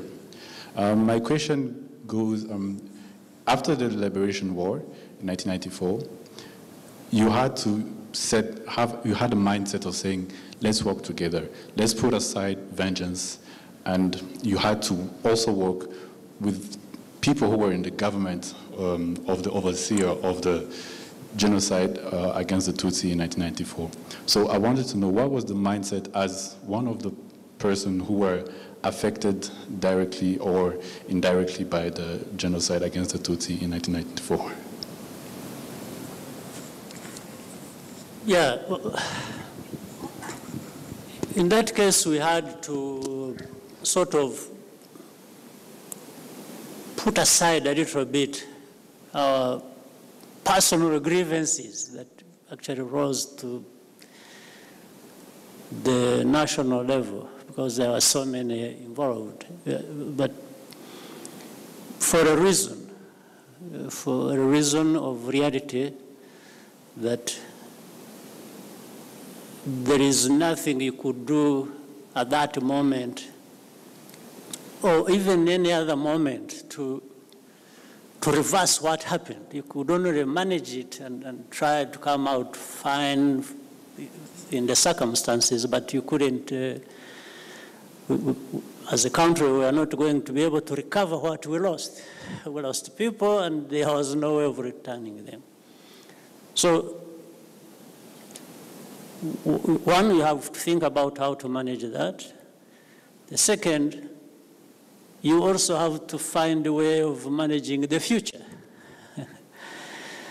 And more importantly, the future. Those who are still alive and those who will be there tomorrow, and the country, and so on and so forth. So where we had to start from was to try and hold the country together. In fact, at one time we had a mixture, even in the government, as you mentioned, where even in the government, there were people who also sympathized with even the perpetrators of that genocide, or even who were being accused, actually. But we were looking for evidence. Some people were being accused of actually having participated, but they were sitting in a cabinet. So you see here, you try to transcend almost this impossibility of saying, how? But this man is a killer. He's suspected to be a killer. Or there are signs that how do you have him in a cabinet? The answer quietly in one's mind is Yeah, you have such a people in the cabinet at that moment so that you can secure the future. You remember one time on these commemoration days, a young woman asked me a very touching and maybe complicated question when she asked me publicly and said, President, it's like, why do you keep burdening the survivors with this weight of reconciliation so that the country moves on? In other words, she was telling me, actually, every burden about that is just loaded onto us, which I thought was true, which is true. So I wasn't really so much prepared for that question in that moment. It's like, why? You are always telling us, forgive, do what, and this. So it's like everything happened to us, but you still come to us and say, please allow us to move on. So I anyway quickly thought, it almost caught me unawares. But I quickly learned or remembered something that I had to tell the woman that, you know what, we burden you with all this responsibility and the weight of everything because you are the ones who have something to give. Because what I meant was we need sort of reconcile the extremes. Is the extreme of the victims who suffered to the extreme, and then there's the side of the perpetrators, the extremity of what they actually did. I said, the only person I can turn to and go to and say, please, forgive, and ask for forgiveness or to give the other forgiveness is the victim.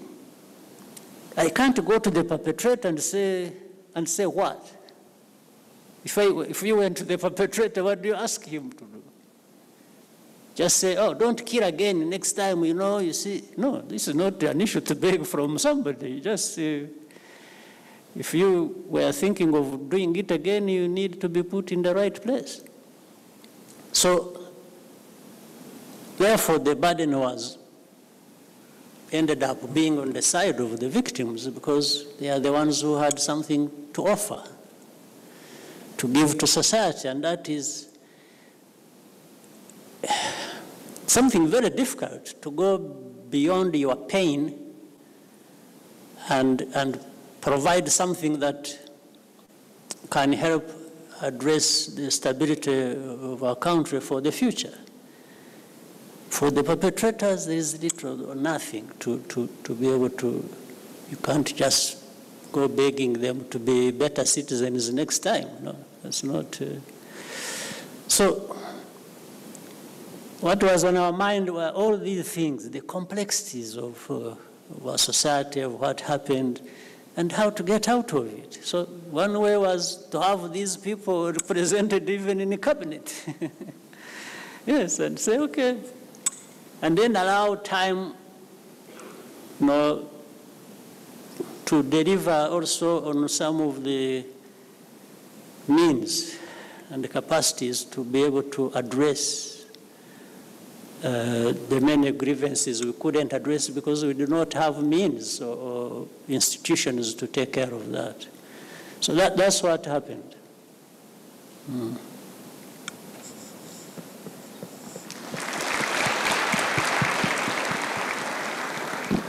Thank you very much. We would like to go to at least the other side of the room. Yes, please, at the top. Down there, a little bit. They are in the room.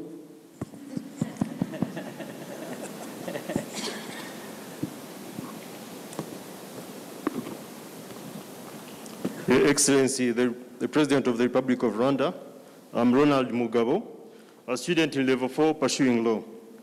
I'm currently the Guild President of University of Rwanda Way Campus and the Guild President of University of Rwanda. I'm very thankful to the President's Office, which gave me this opportunity of meeting my role model of today. So I have a question. For my sake, I'm going to be specific to my university because there is a problem we have. There is a problem of agriculture. Agriculture is contributing out of the country's economy. But students from masters from University of Rwanda, College of Agriculture, Animal Sciences, and Veterinary Medicine, programs of crop science, agribusiness, agroforestry, soil management, and animal production. After being enrolled to master's programs, they are facing a problem of lack of tuition fees and living allowance from 2009. As before, and some other programs, they are being catered off and they are being given those scholarships and bursaries. So, Your Excellency, we request, if it would be possible, you can take part in that situation and you see if those students can be facilitated also. The other question we have, when encountering, there is a problem of these new campuses you're having. There is Rusizi campus. Thank you very much. Can we just have one question? You can answer that one first. Anyway, the only thing I can promise and say about that is I have no problem working with those responsible to look into the matter and come out with the best thing we can do for the well-being of the students or even the faculty or the university. So on that one, I can promise you, I'm sure those responsible might be here listening. So we'll take it forward and see what we can do to address the problem.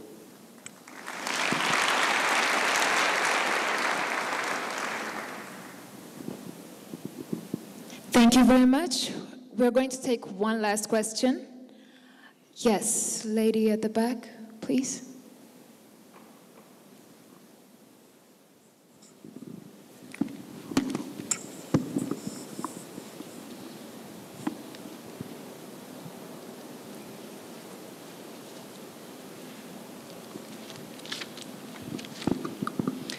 Thank you so much, Your Excellency, President Paul Kagame, Dr. Swaniker. My name is Martina Abera Kawagambe. I'm currently a third-year student at the African Leadership University pursuing global challenges. In 1994, after the liberation struggle in Rwanda, a lot of people were scared, those inside the country and outside the country, and they were expecting a lot of chaos and havoc.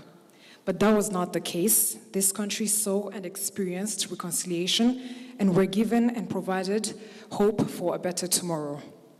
Now, currently, in this African continent, different countries are experiencing coups and chaotic changes or shifts in their leadership or governments.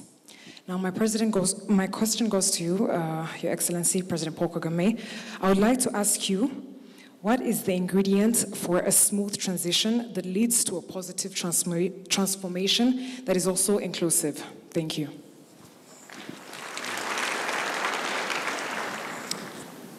Well,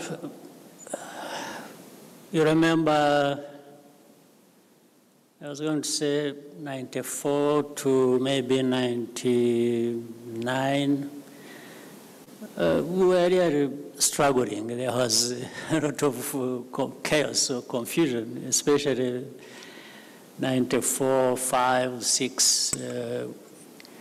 Things were not as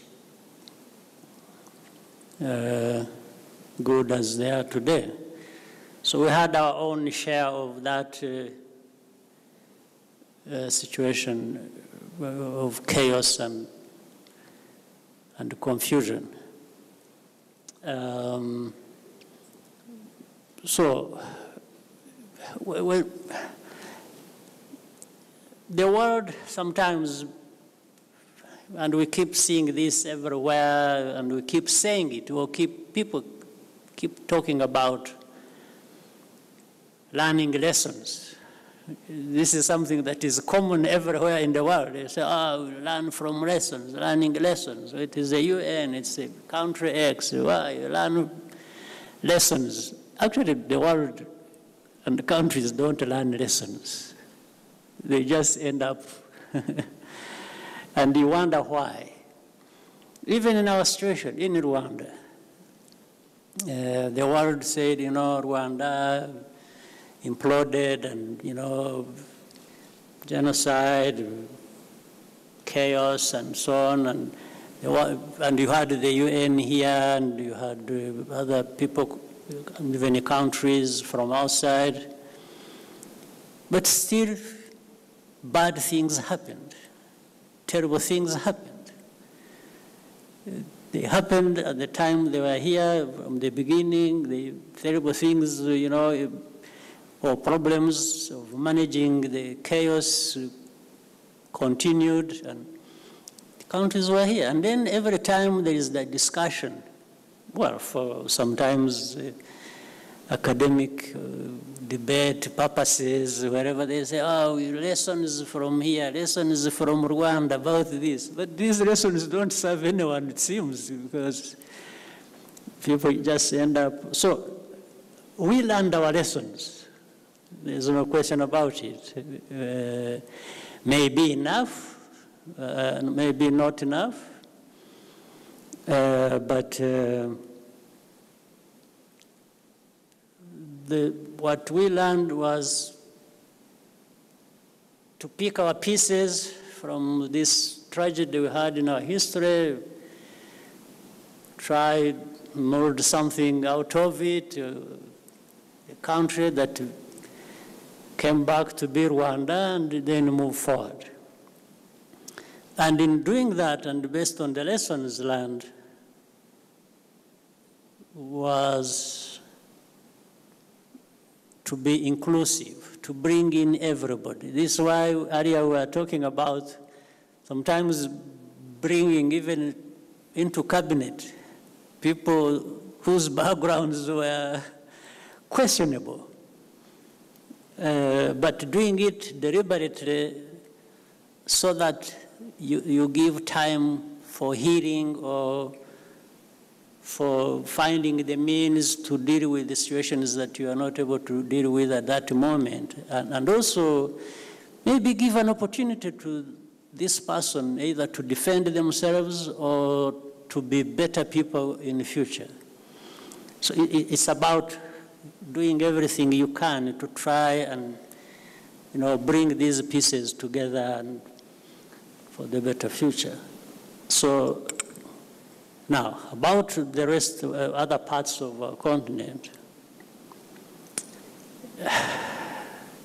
If people learned lessons, maybe some of those things could be avoided.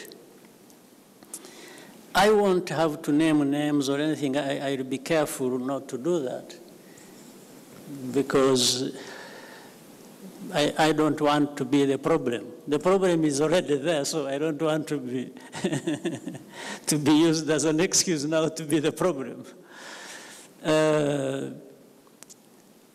But you find what leads to some of the coups, maybe not all the coups, but the coups will come out of discontent, political discontent.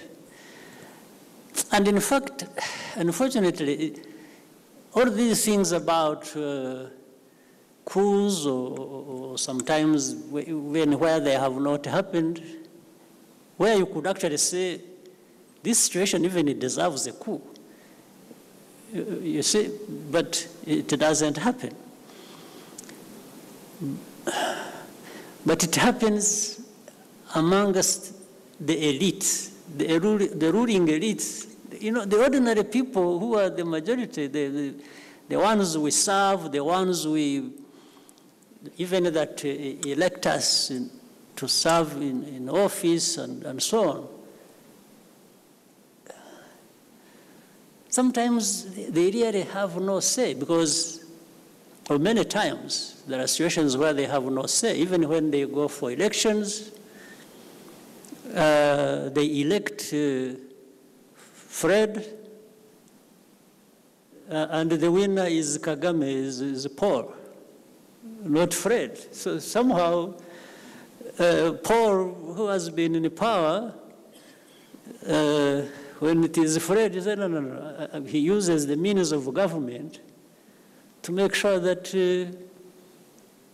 Fred does not go through.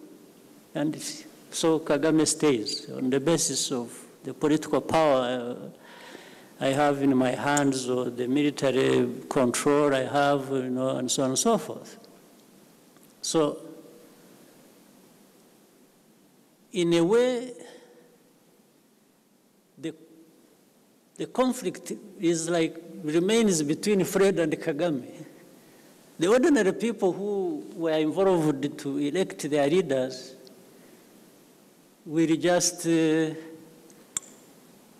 go back home and go to their farms and wait for another call for elections after 4 or 5 years, or doesn't matter how many. So, when situations are like this, sometimes people get tired of Kagame manipulating, and there have been so many attempts, and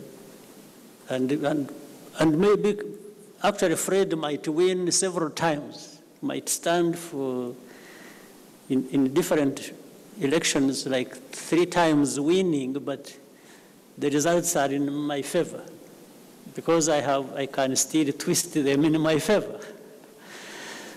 Now, in between, and this is a question all of us can think about and have their say on. When you have these so-called elections that have gone on and the wrong person winning, suppose some parts of the country, let's say the army, which really should not even be, which should not be part of the politics, but which I used in my favor because I was the president and involved them in the politics. Suppose the part of it actually carried out a coup.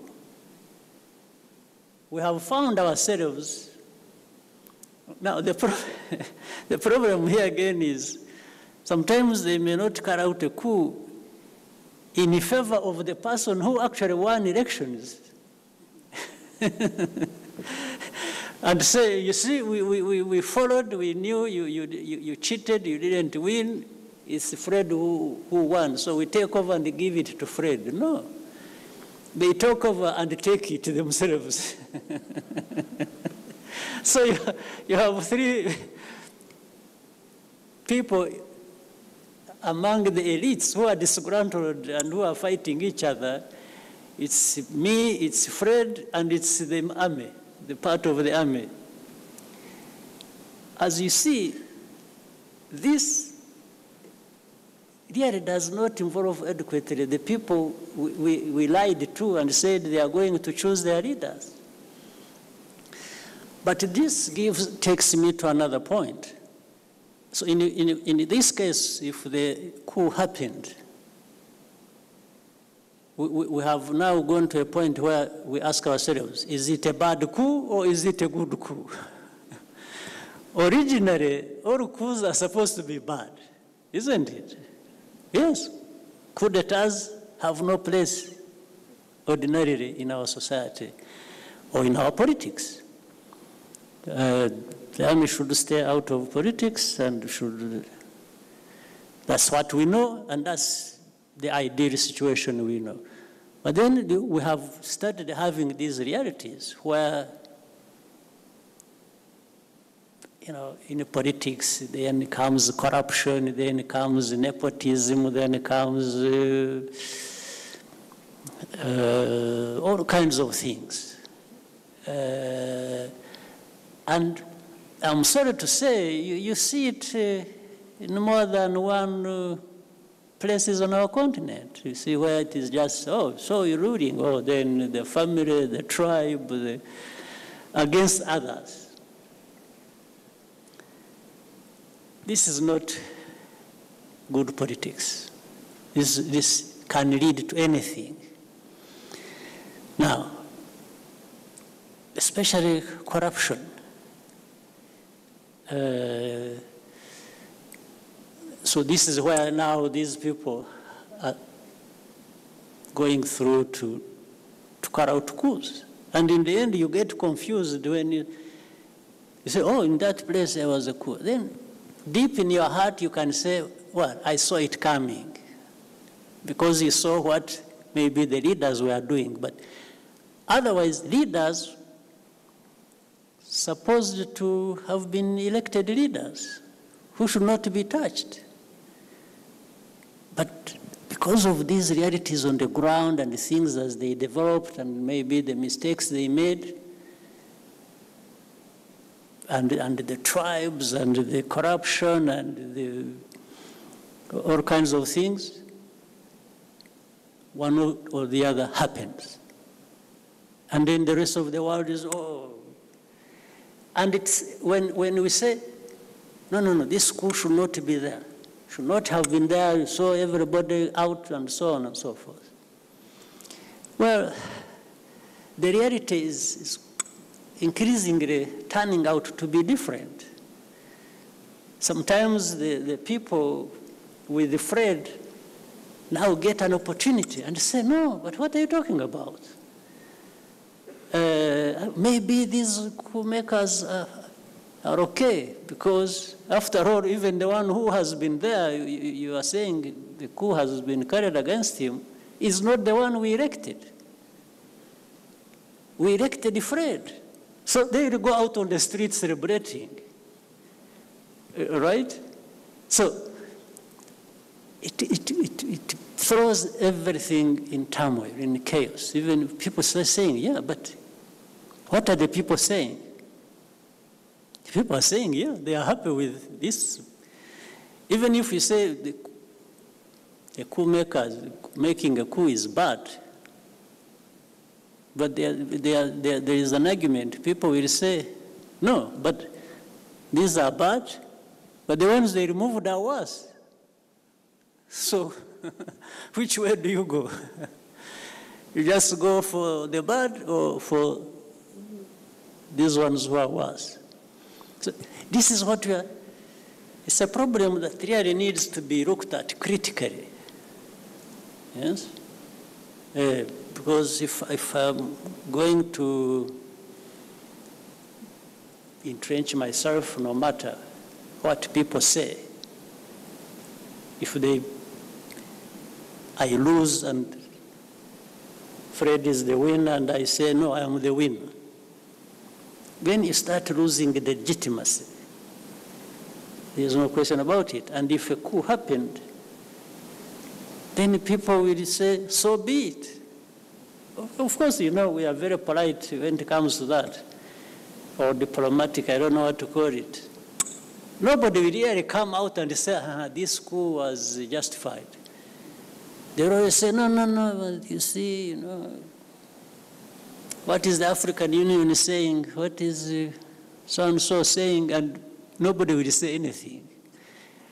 So that's where we end.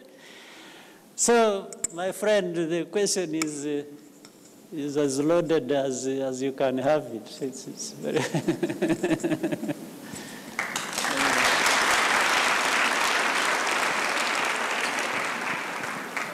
Thank you so much for those questions. I'll now hand over the floor back to Dr. Swaniker for the firework. Are there people who, I can give you a bonus, a few more questions. Okay. One or two. We can now take it.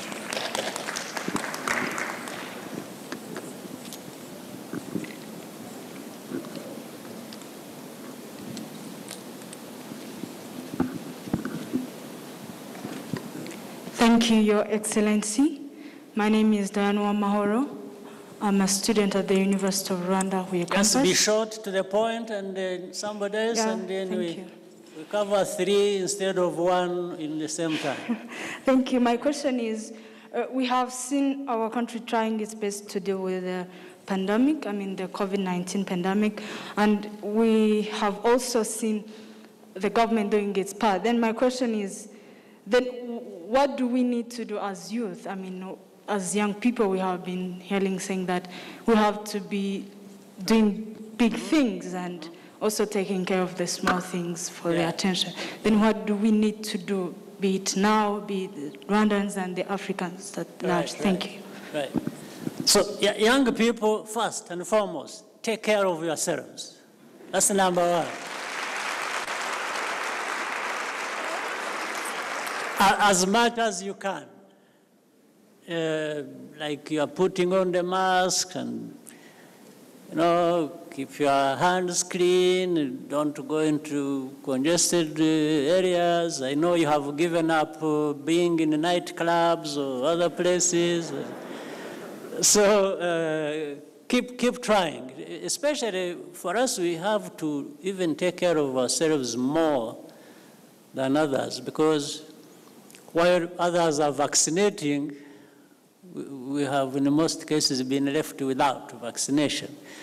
So the vaccine has its own protection it gives to people. So that one we have lacked largely.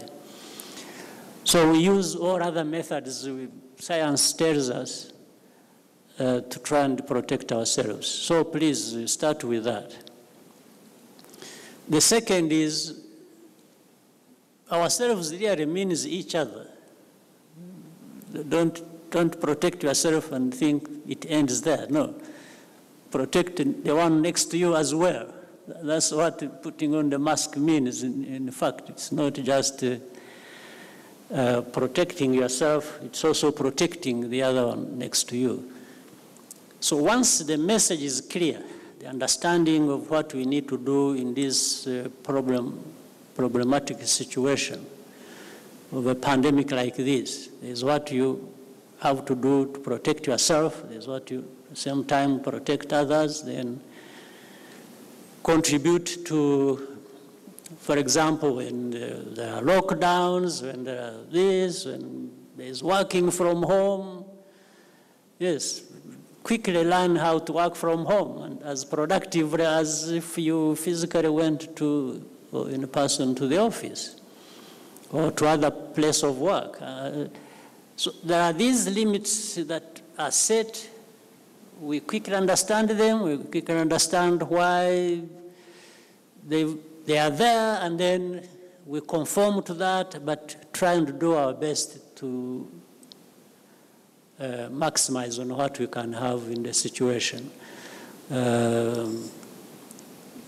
So always being proactive and responsive, and when we happily get vaccine, to vaccinate people, you should be one to go in front of the line and be vaccinated if the vaccine is there. Well, I'm not going to preach to anyone, but there are people who start having ideas, either conspiracy theories or some, I don't know, say if they put this thing in me, and there's a friend of mine I got to know who was not going to be vaccinated. So when I met her, I said, why don't you take a vaccine? Then she told me her thinking, that she has been told by some scientifically aware people that vaccines are actually bad. They leave, some bad things in our bodies which may affect us I said, even a long time, even if maybe in 30 years and so on, you end up in a bad shape. So, but that person is almost my age. So I asked her, I said, but if you got the virus, what chance do you have? I said, if you got the virus now and you're not vaccinated, the chances are not plenty. I said, while if you got vaccinated, like me now, you're telling me I have 30 years to worry about the problem. I think I'll go for that one. I'll go for I'll go for the worry of the next 30 years than just be knocked out in a week. So young people just need to be properly engaged and responsive and taking care of yourselves and contributing to the well-being of the nation and among other things.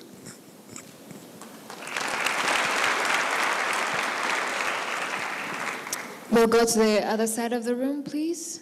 Yes, middle section.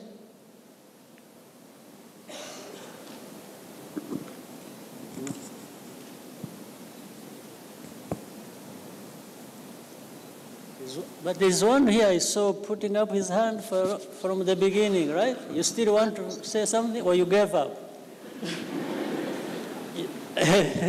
After whoever you asked him, and then between the two, you would toss the coin and... Thank you, sir, for this opportunity. My name is James Abrahams. I'm a Kenyan from Kigali Independent University. My question is touching on the integration in East Africa, basically, and the promulgation of the African Continental Free Trade Area. As young people here today, we are gathered to get your knowledge on this. And in your experience as the former chair for the East African community, what are some of the areas in which we are not performing to the best of our ability that can help us integrate better and do trade with each other? Basically, yes. Thank you. Yeah. Good. You start from home. Let's say, even here, before you cross the border to anywhere, just make sure that we, as a system, as a country, we are trying to do the best. We are productive, we are working with each other, we are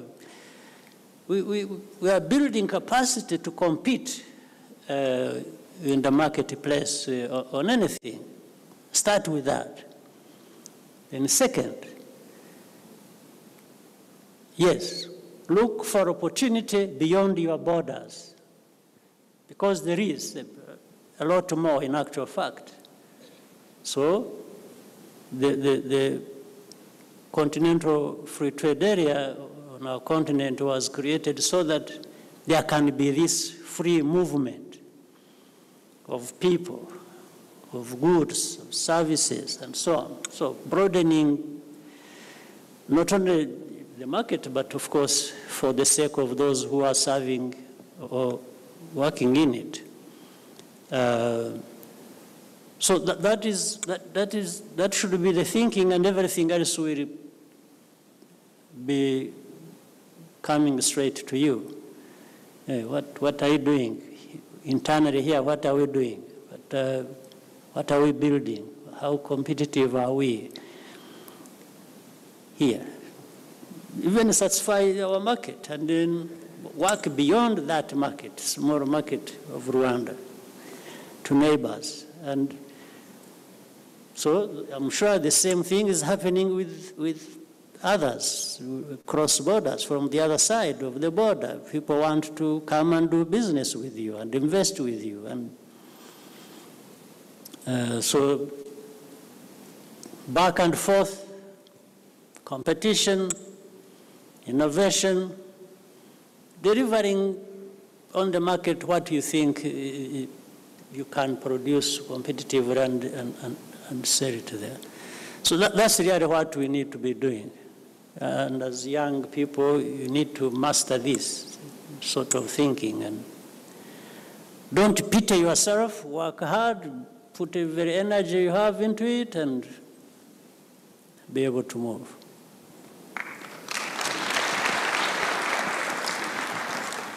You can have the floor, please. Yes.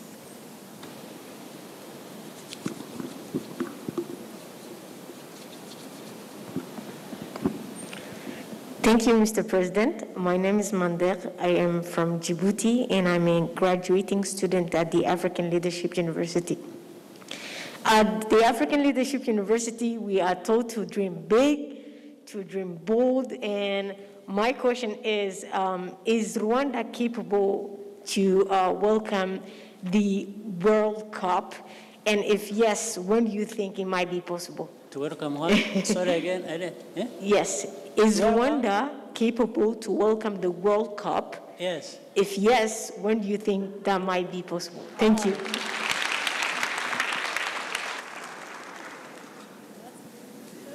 First of all, I agree with what African Leadership University is teaching. Thinking big and being big. I entirely subscribe to that. That is, for me, the starting point. The second is about the World Cup, right? You see, I'm lucky because there is no threat that I might have it tomorrow. Because it is already booked for the countries are known for, maybe the next 20 years. So I have myself to prepare for the next 20 years, right? So you never know.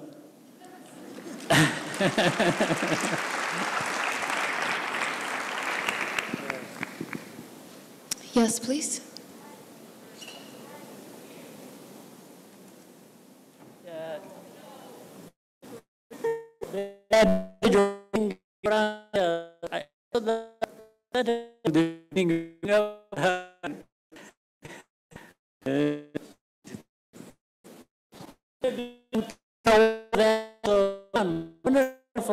You agree which one?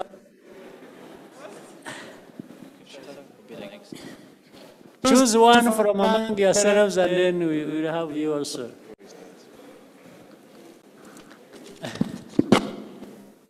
Your Excellency, thank you, Your Excellency, for the bonus. Short. Yes, sir. My name is Tuze Fabrice. I'm in School of Law at the University of Kigali. My concern goes to the CEO of ARU.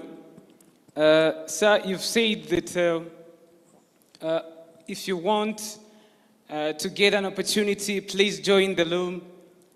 And then my concern is that sometimes you find that in that particular room there is a lot of person with a different position. So it was like, what are some criteria that one may follow as in to know the right person to go to? Thank you, yes, sir.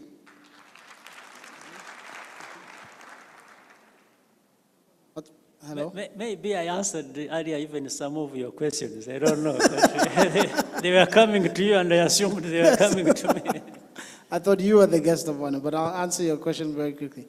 My advice to you when you're in a room with people who have opportunities is to take the time to build relationships with them.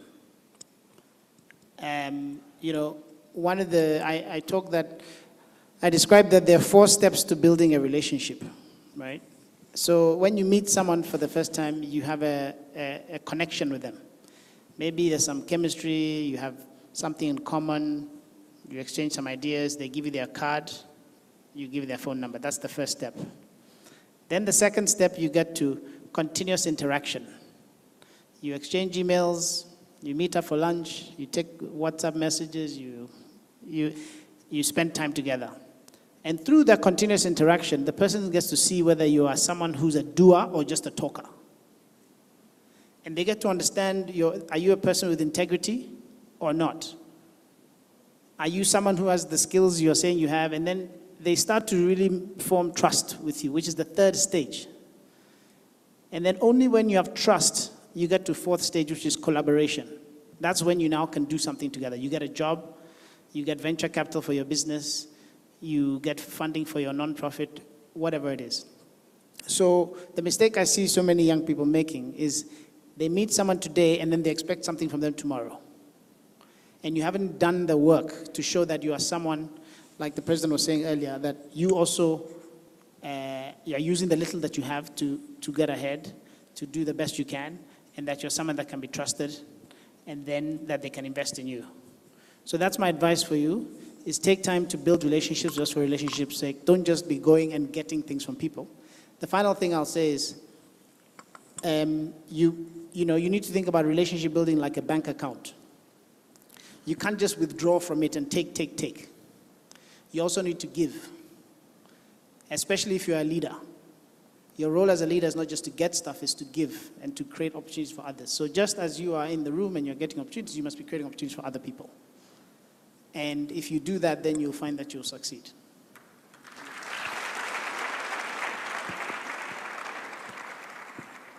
Thank you very much. So our last question. Quickly here, we finish and take one from there if they have sorted themselves out, and then we see. Thank you, Your Excellency. My name is Benin Isawane, representing Davis College and Aquila. Well, Mr. President, as someone who has always been the key person behind the Rwandan development, I would like to hear from you, what is the one key thing that guides you and makes you capable of doing all the things you do in such a unique way as you do? Thank you, sir. Well, I'm not sure, but I thought you were going to tell us about yourself, but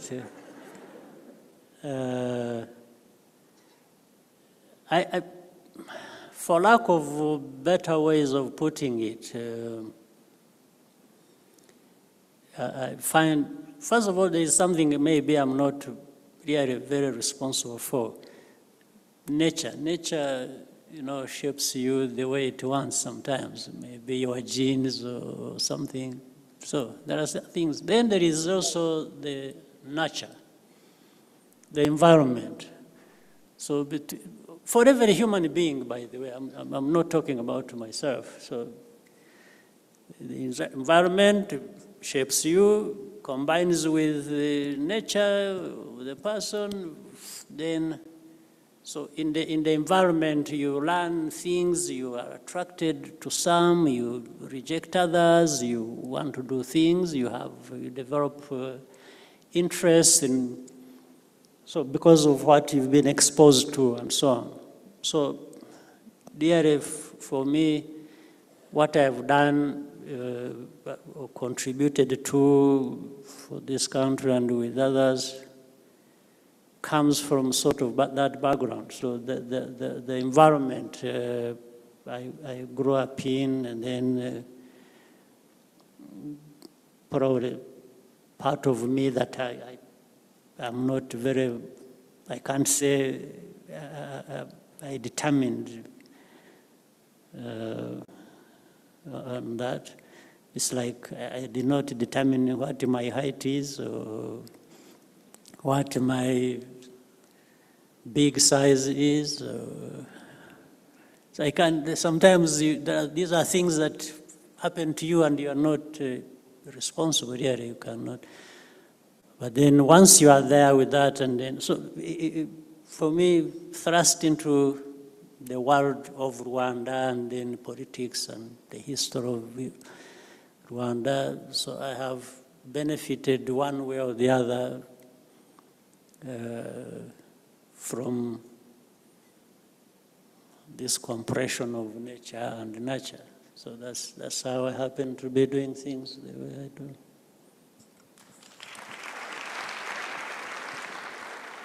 And then quickly, and then we go up, and maybe we need to wind down. I have one from here then. Thank you, His Excellency. Junius Bonu from Carnegie Mellon University, Africa. I wanted you to tell us, we've seen what have been done by you and your team regarding digital transformation of Rwanda. A lot of countries are still trying, and I want you to tell us the key ingredient of such a successful digital transformation, and if you were to give an advice to an aspiring African future tech leader, what would it be? I wish you had asked the person next to you. She's responsible for things digital. But I think it's like many other things. One, it is about people. You have young people who, and then, as I said earlier, most things are driven by our political thinking as well. But you have the people, you have the thinking, and then the rest is to be organized and to put the tools in place, which are in the end a part of the investments you make in people, infrastructure. And then when these things have happened, they start producing what encourages other people to, well, it is, if you see how digital technology drives businesses, drives services, or as we said, even during the pandemic, you see, I think to a decent extent we did fine because the thinking, the infrastructure, the people, the tools were already in place. So once people said, oh, no going back to place of work, nothing, you need to work from home. It's like people woke up and say, oh, actually it is possible because we already have this. We're only going to do it in office, but you could do it from here using these tools we have. And so it's the investments never go wrong once you have invested in the people, in the policy, in infrastructure, and then the politics of it will drive it. But more so, it will be accelerated by what you see is already the outcome, what starts happening that you find is beneficial.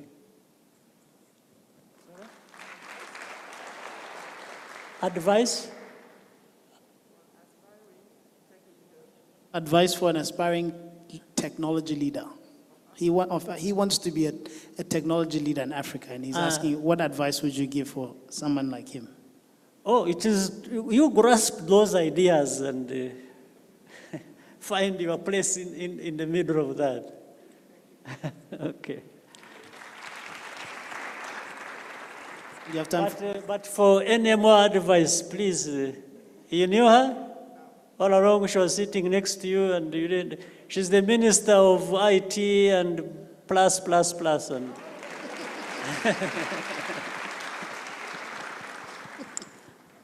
should we have the last question? Hello? Up there, we agreed up there. Morning. My name is Daniela Ngarambe. I'm a master's student in electrical and computer engineering at CMU Africa. And my question is, despite being the lowest emitting continent in the world, Africa... What? Despite? Despite being the lowest emitting continent in the world. Okay, right. Africa is facing a lot of repercussions in terms of climate change. And my question was, how can the youth contribute to slowing down climate change in Africa and improve intercontinental relationships to fast-track this agenda? Thank you. I need to write a book for the answer. It would be a long answer, but I think I understand what you are saying. The Africa being more at the receiving end, really, of the climate crisis, and yet not contributing as much as, so what we need to do is to start early ourselves, not to solve the problem. So we have to leapfrog, not to start solving the problem by going the route of those others who are emitting and are trying to reverse, and then trying to reverse that ourselves in the long run. So we have to leapfrog. It is adoption of these technologies that are green in their nature, and also trying to think hard about the very policies that can, because like now we are developing in many ways. We are starting from a low base. If we start adoption of these technologies, for example, and developing that way, we have a chance, first of all, of managing our situation the way it should be ourselves, but also use that as a basis for the others now who even are polluting the world more than ourselves, and making certain demands so that maybe in the future people start paying for their level of polluting our environment. So you will be on the good side of that from the, but this requires a concerted effort. It requires all of us to understand, and it doesn't matter which field you are in. It's about the thinking so that you contribute to the future well-being.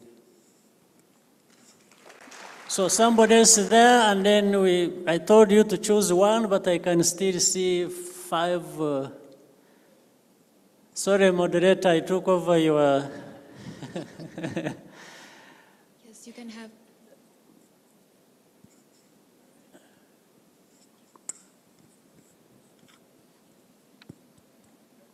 So you and the one behind you.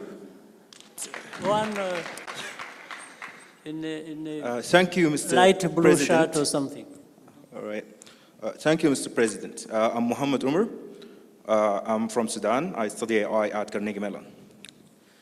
My question is, you have made a strong point on addressing the African context and grassroots solutions, but I also recognize that this is a very common political talking point for many African leaders.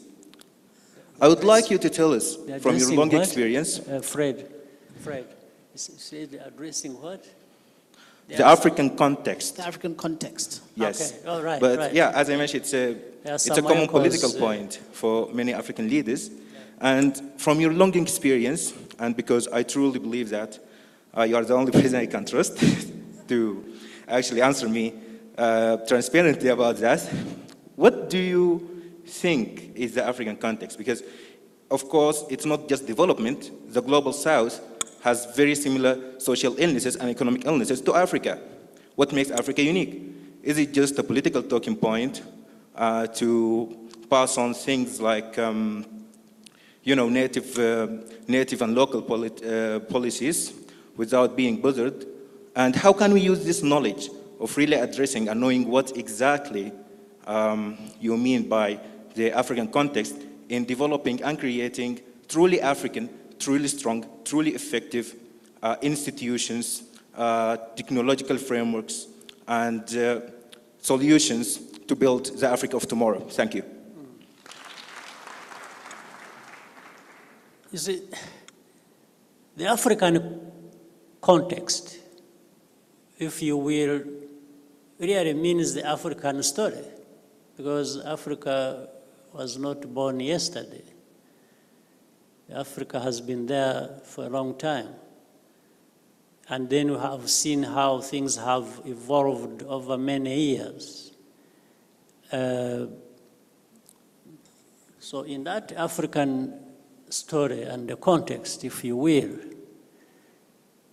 there is the African itself context. and how it interacts with external factors or actors. So these have come together. Okay. So what I mean, therefore, when I'm talking about the African context myself, or the way I understand it, is these two things as mashed together. And so from the perspective of the African, what do you want? You may not say, no, I'm going to be the African of 18th century or 17th. That's the original, the real African. You know, that evolution and the interaction between the African story and the externalities that affected it have formed a completely different context or evolution where we find ourselves. And in that, there are things we have to accept and others we have to reject. One simple thing, the mentality of it.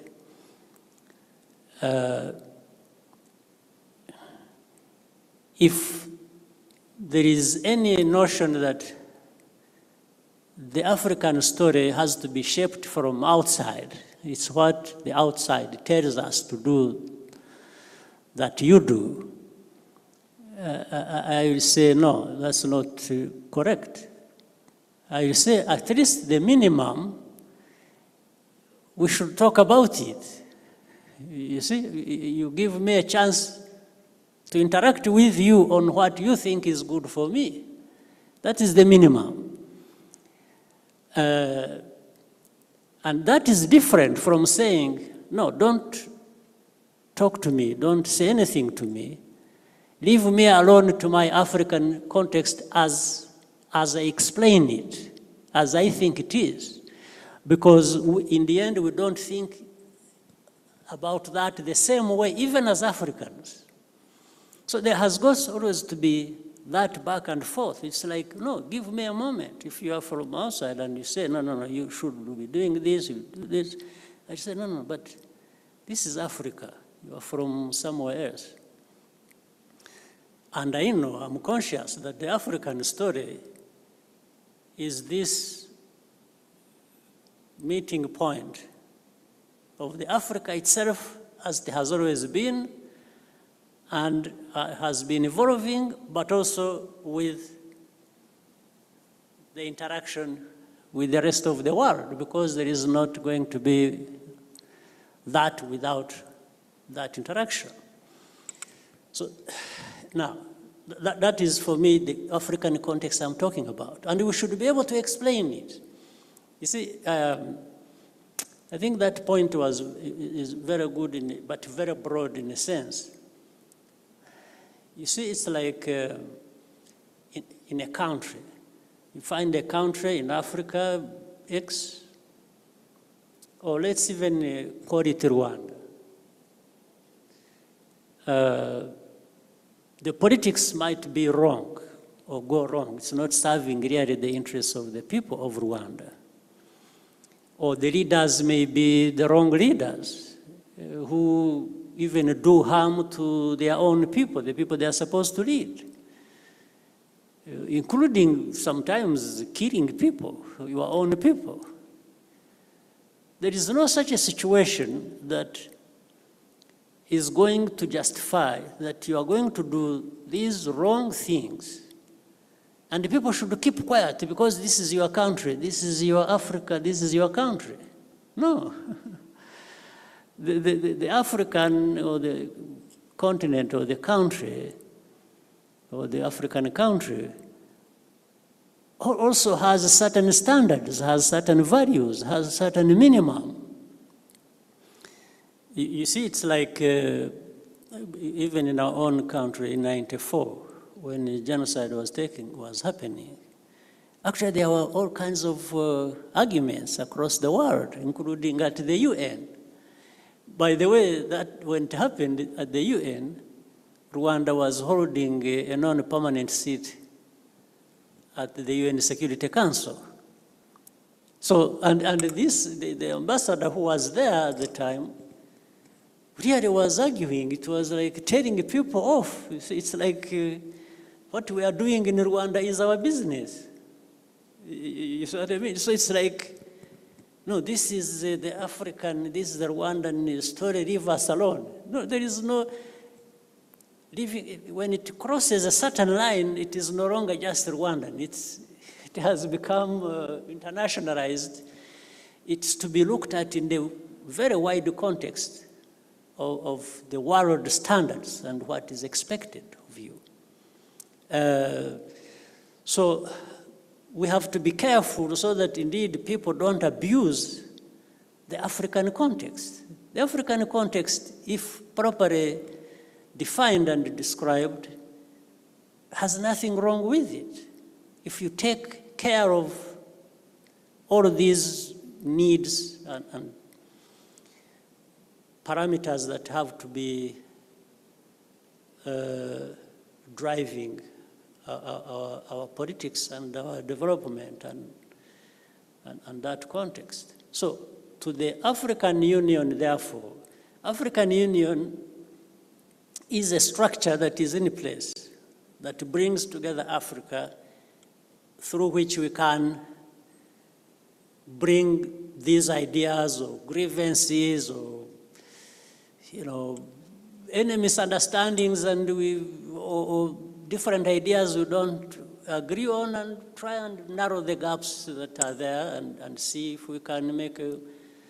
So that's why people sometimes are in or out and saying this or that, saying that, or when it happens to a problem and say, oh, African Union needs to intervene, some people, the Africans themselves may be uncomfortable and say, oh, I don't, because then you realize there is something wrong, because why would you be afraid of the African institution getting involved? It's that trying to run away from, being able to come up front and explain what you are doing and say there's nothing wrong. So in other words, you are just fearing accountability or being held accountable, and that's why you are avoiding it. Otherwise, and if anything, if the institution of the African Union was going to do something and something wrong, there are also ways of checking it and say, no. These structures that is supposed to be serving all of us is not actually serving all of us, has gone astray. Then there is somebody to come up and say, no. We can check that excess if there is. But there can be excess with the country or with the institution. So, but voices should come up and say what they want to say about correcting something. But the African context is there and exists and should be actually strengthened. But bearing in mind of, this interaction with, on the final point on that, you see, I really find it problematic in that interaction that somebody believes they have the right and the power and everything to say something about you and even be consequential about that, and when you cannot say anything about them. You see, that is, I would not mind if you would come to me and say, this is wrong, please, you must change. I say, okay, then I look at it. But you should accept that at one time, if you are doing anything wrong, I should be able to point out and say, hey, please, what is going on? Yes. Otherwise, we would have such a bad imbalance where, it's like everyone right here, east, west, north, east, south, north, south. I always hear people talking about God, right? And when they are talking about God, it's like God is good for all of us, right? I don't think God would have made one part of the world more important than the other part.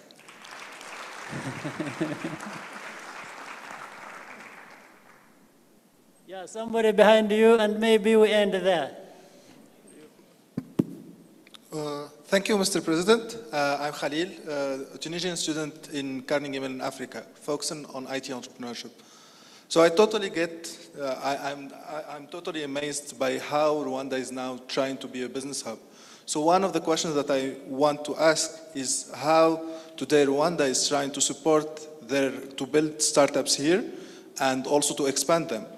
And meanwhile, also how to support African startups to also come to Rwanda. And by support, it includes programs, tax reduction, financial support, and everything. Thank you.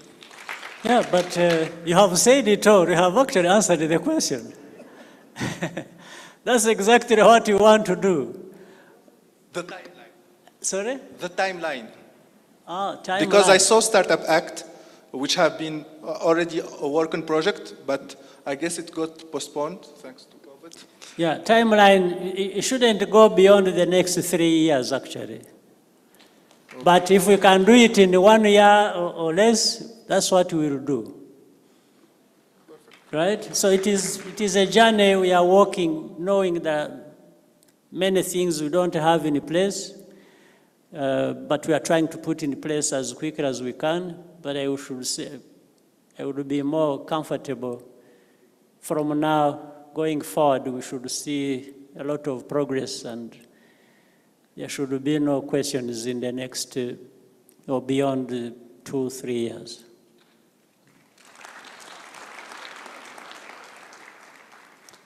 Great. Well, thank you so much for all those questions from the floor, and thank you, Mr. President, for your generosity in giving us this extra time and for giving the bonus questions to our audience. We're about to wrap up now. To wrap up, Mr. President, we'll just take 5 minutes. We're going to do something that I call, it's my favorite thing to do on this pathway, called the fire walk.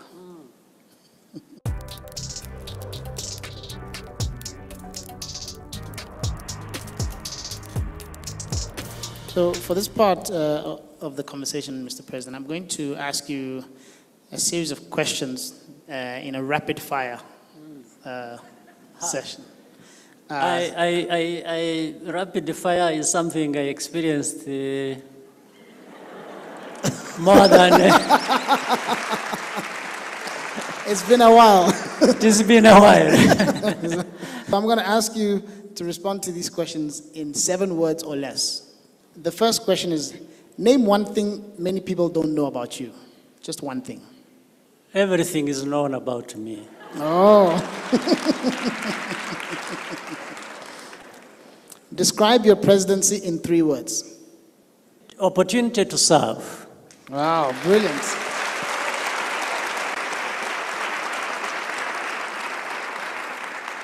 Opportunity to serve, that is perfect. I wish more African presidents would see their jobs that way. Finish this sentence. Rwanda is. You are home. You are home. All right, thank you. What is one thing you have learned from being a grandfather? Age. Age. Okay.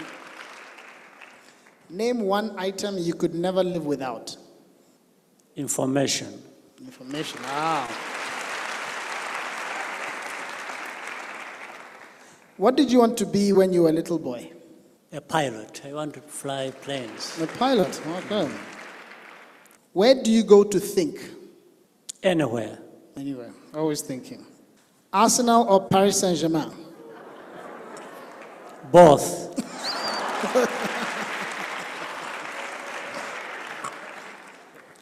Education or leadership? two sides of the same coin.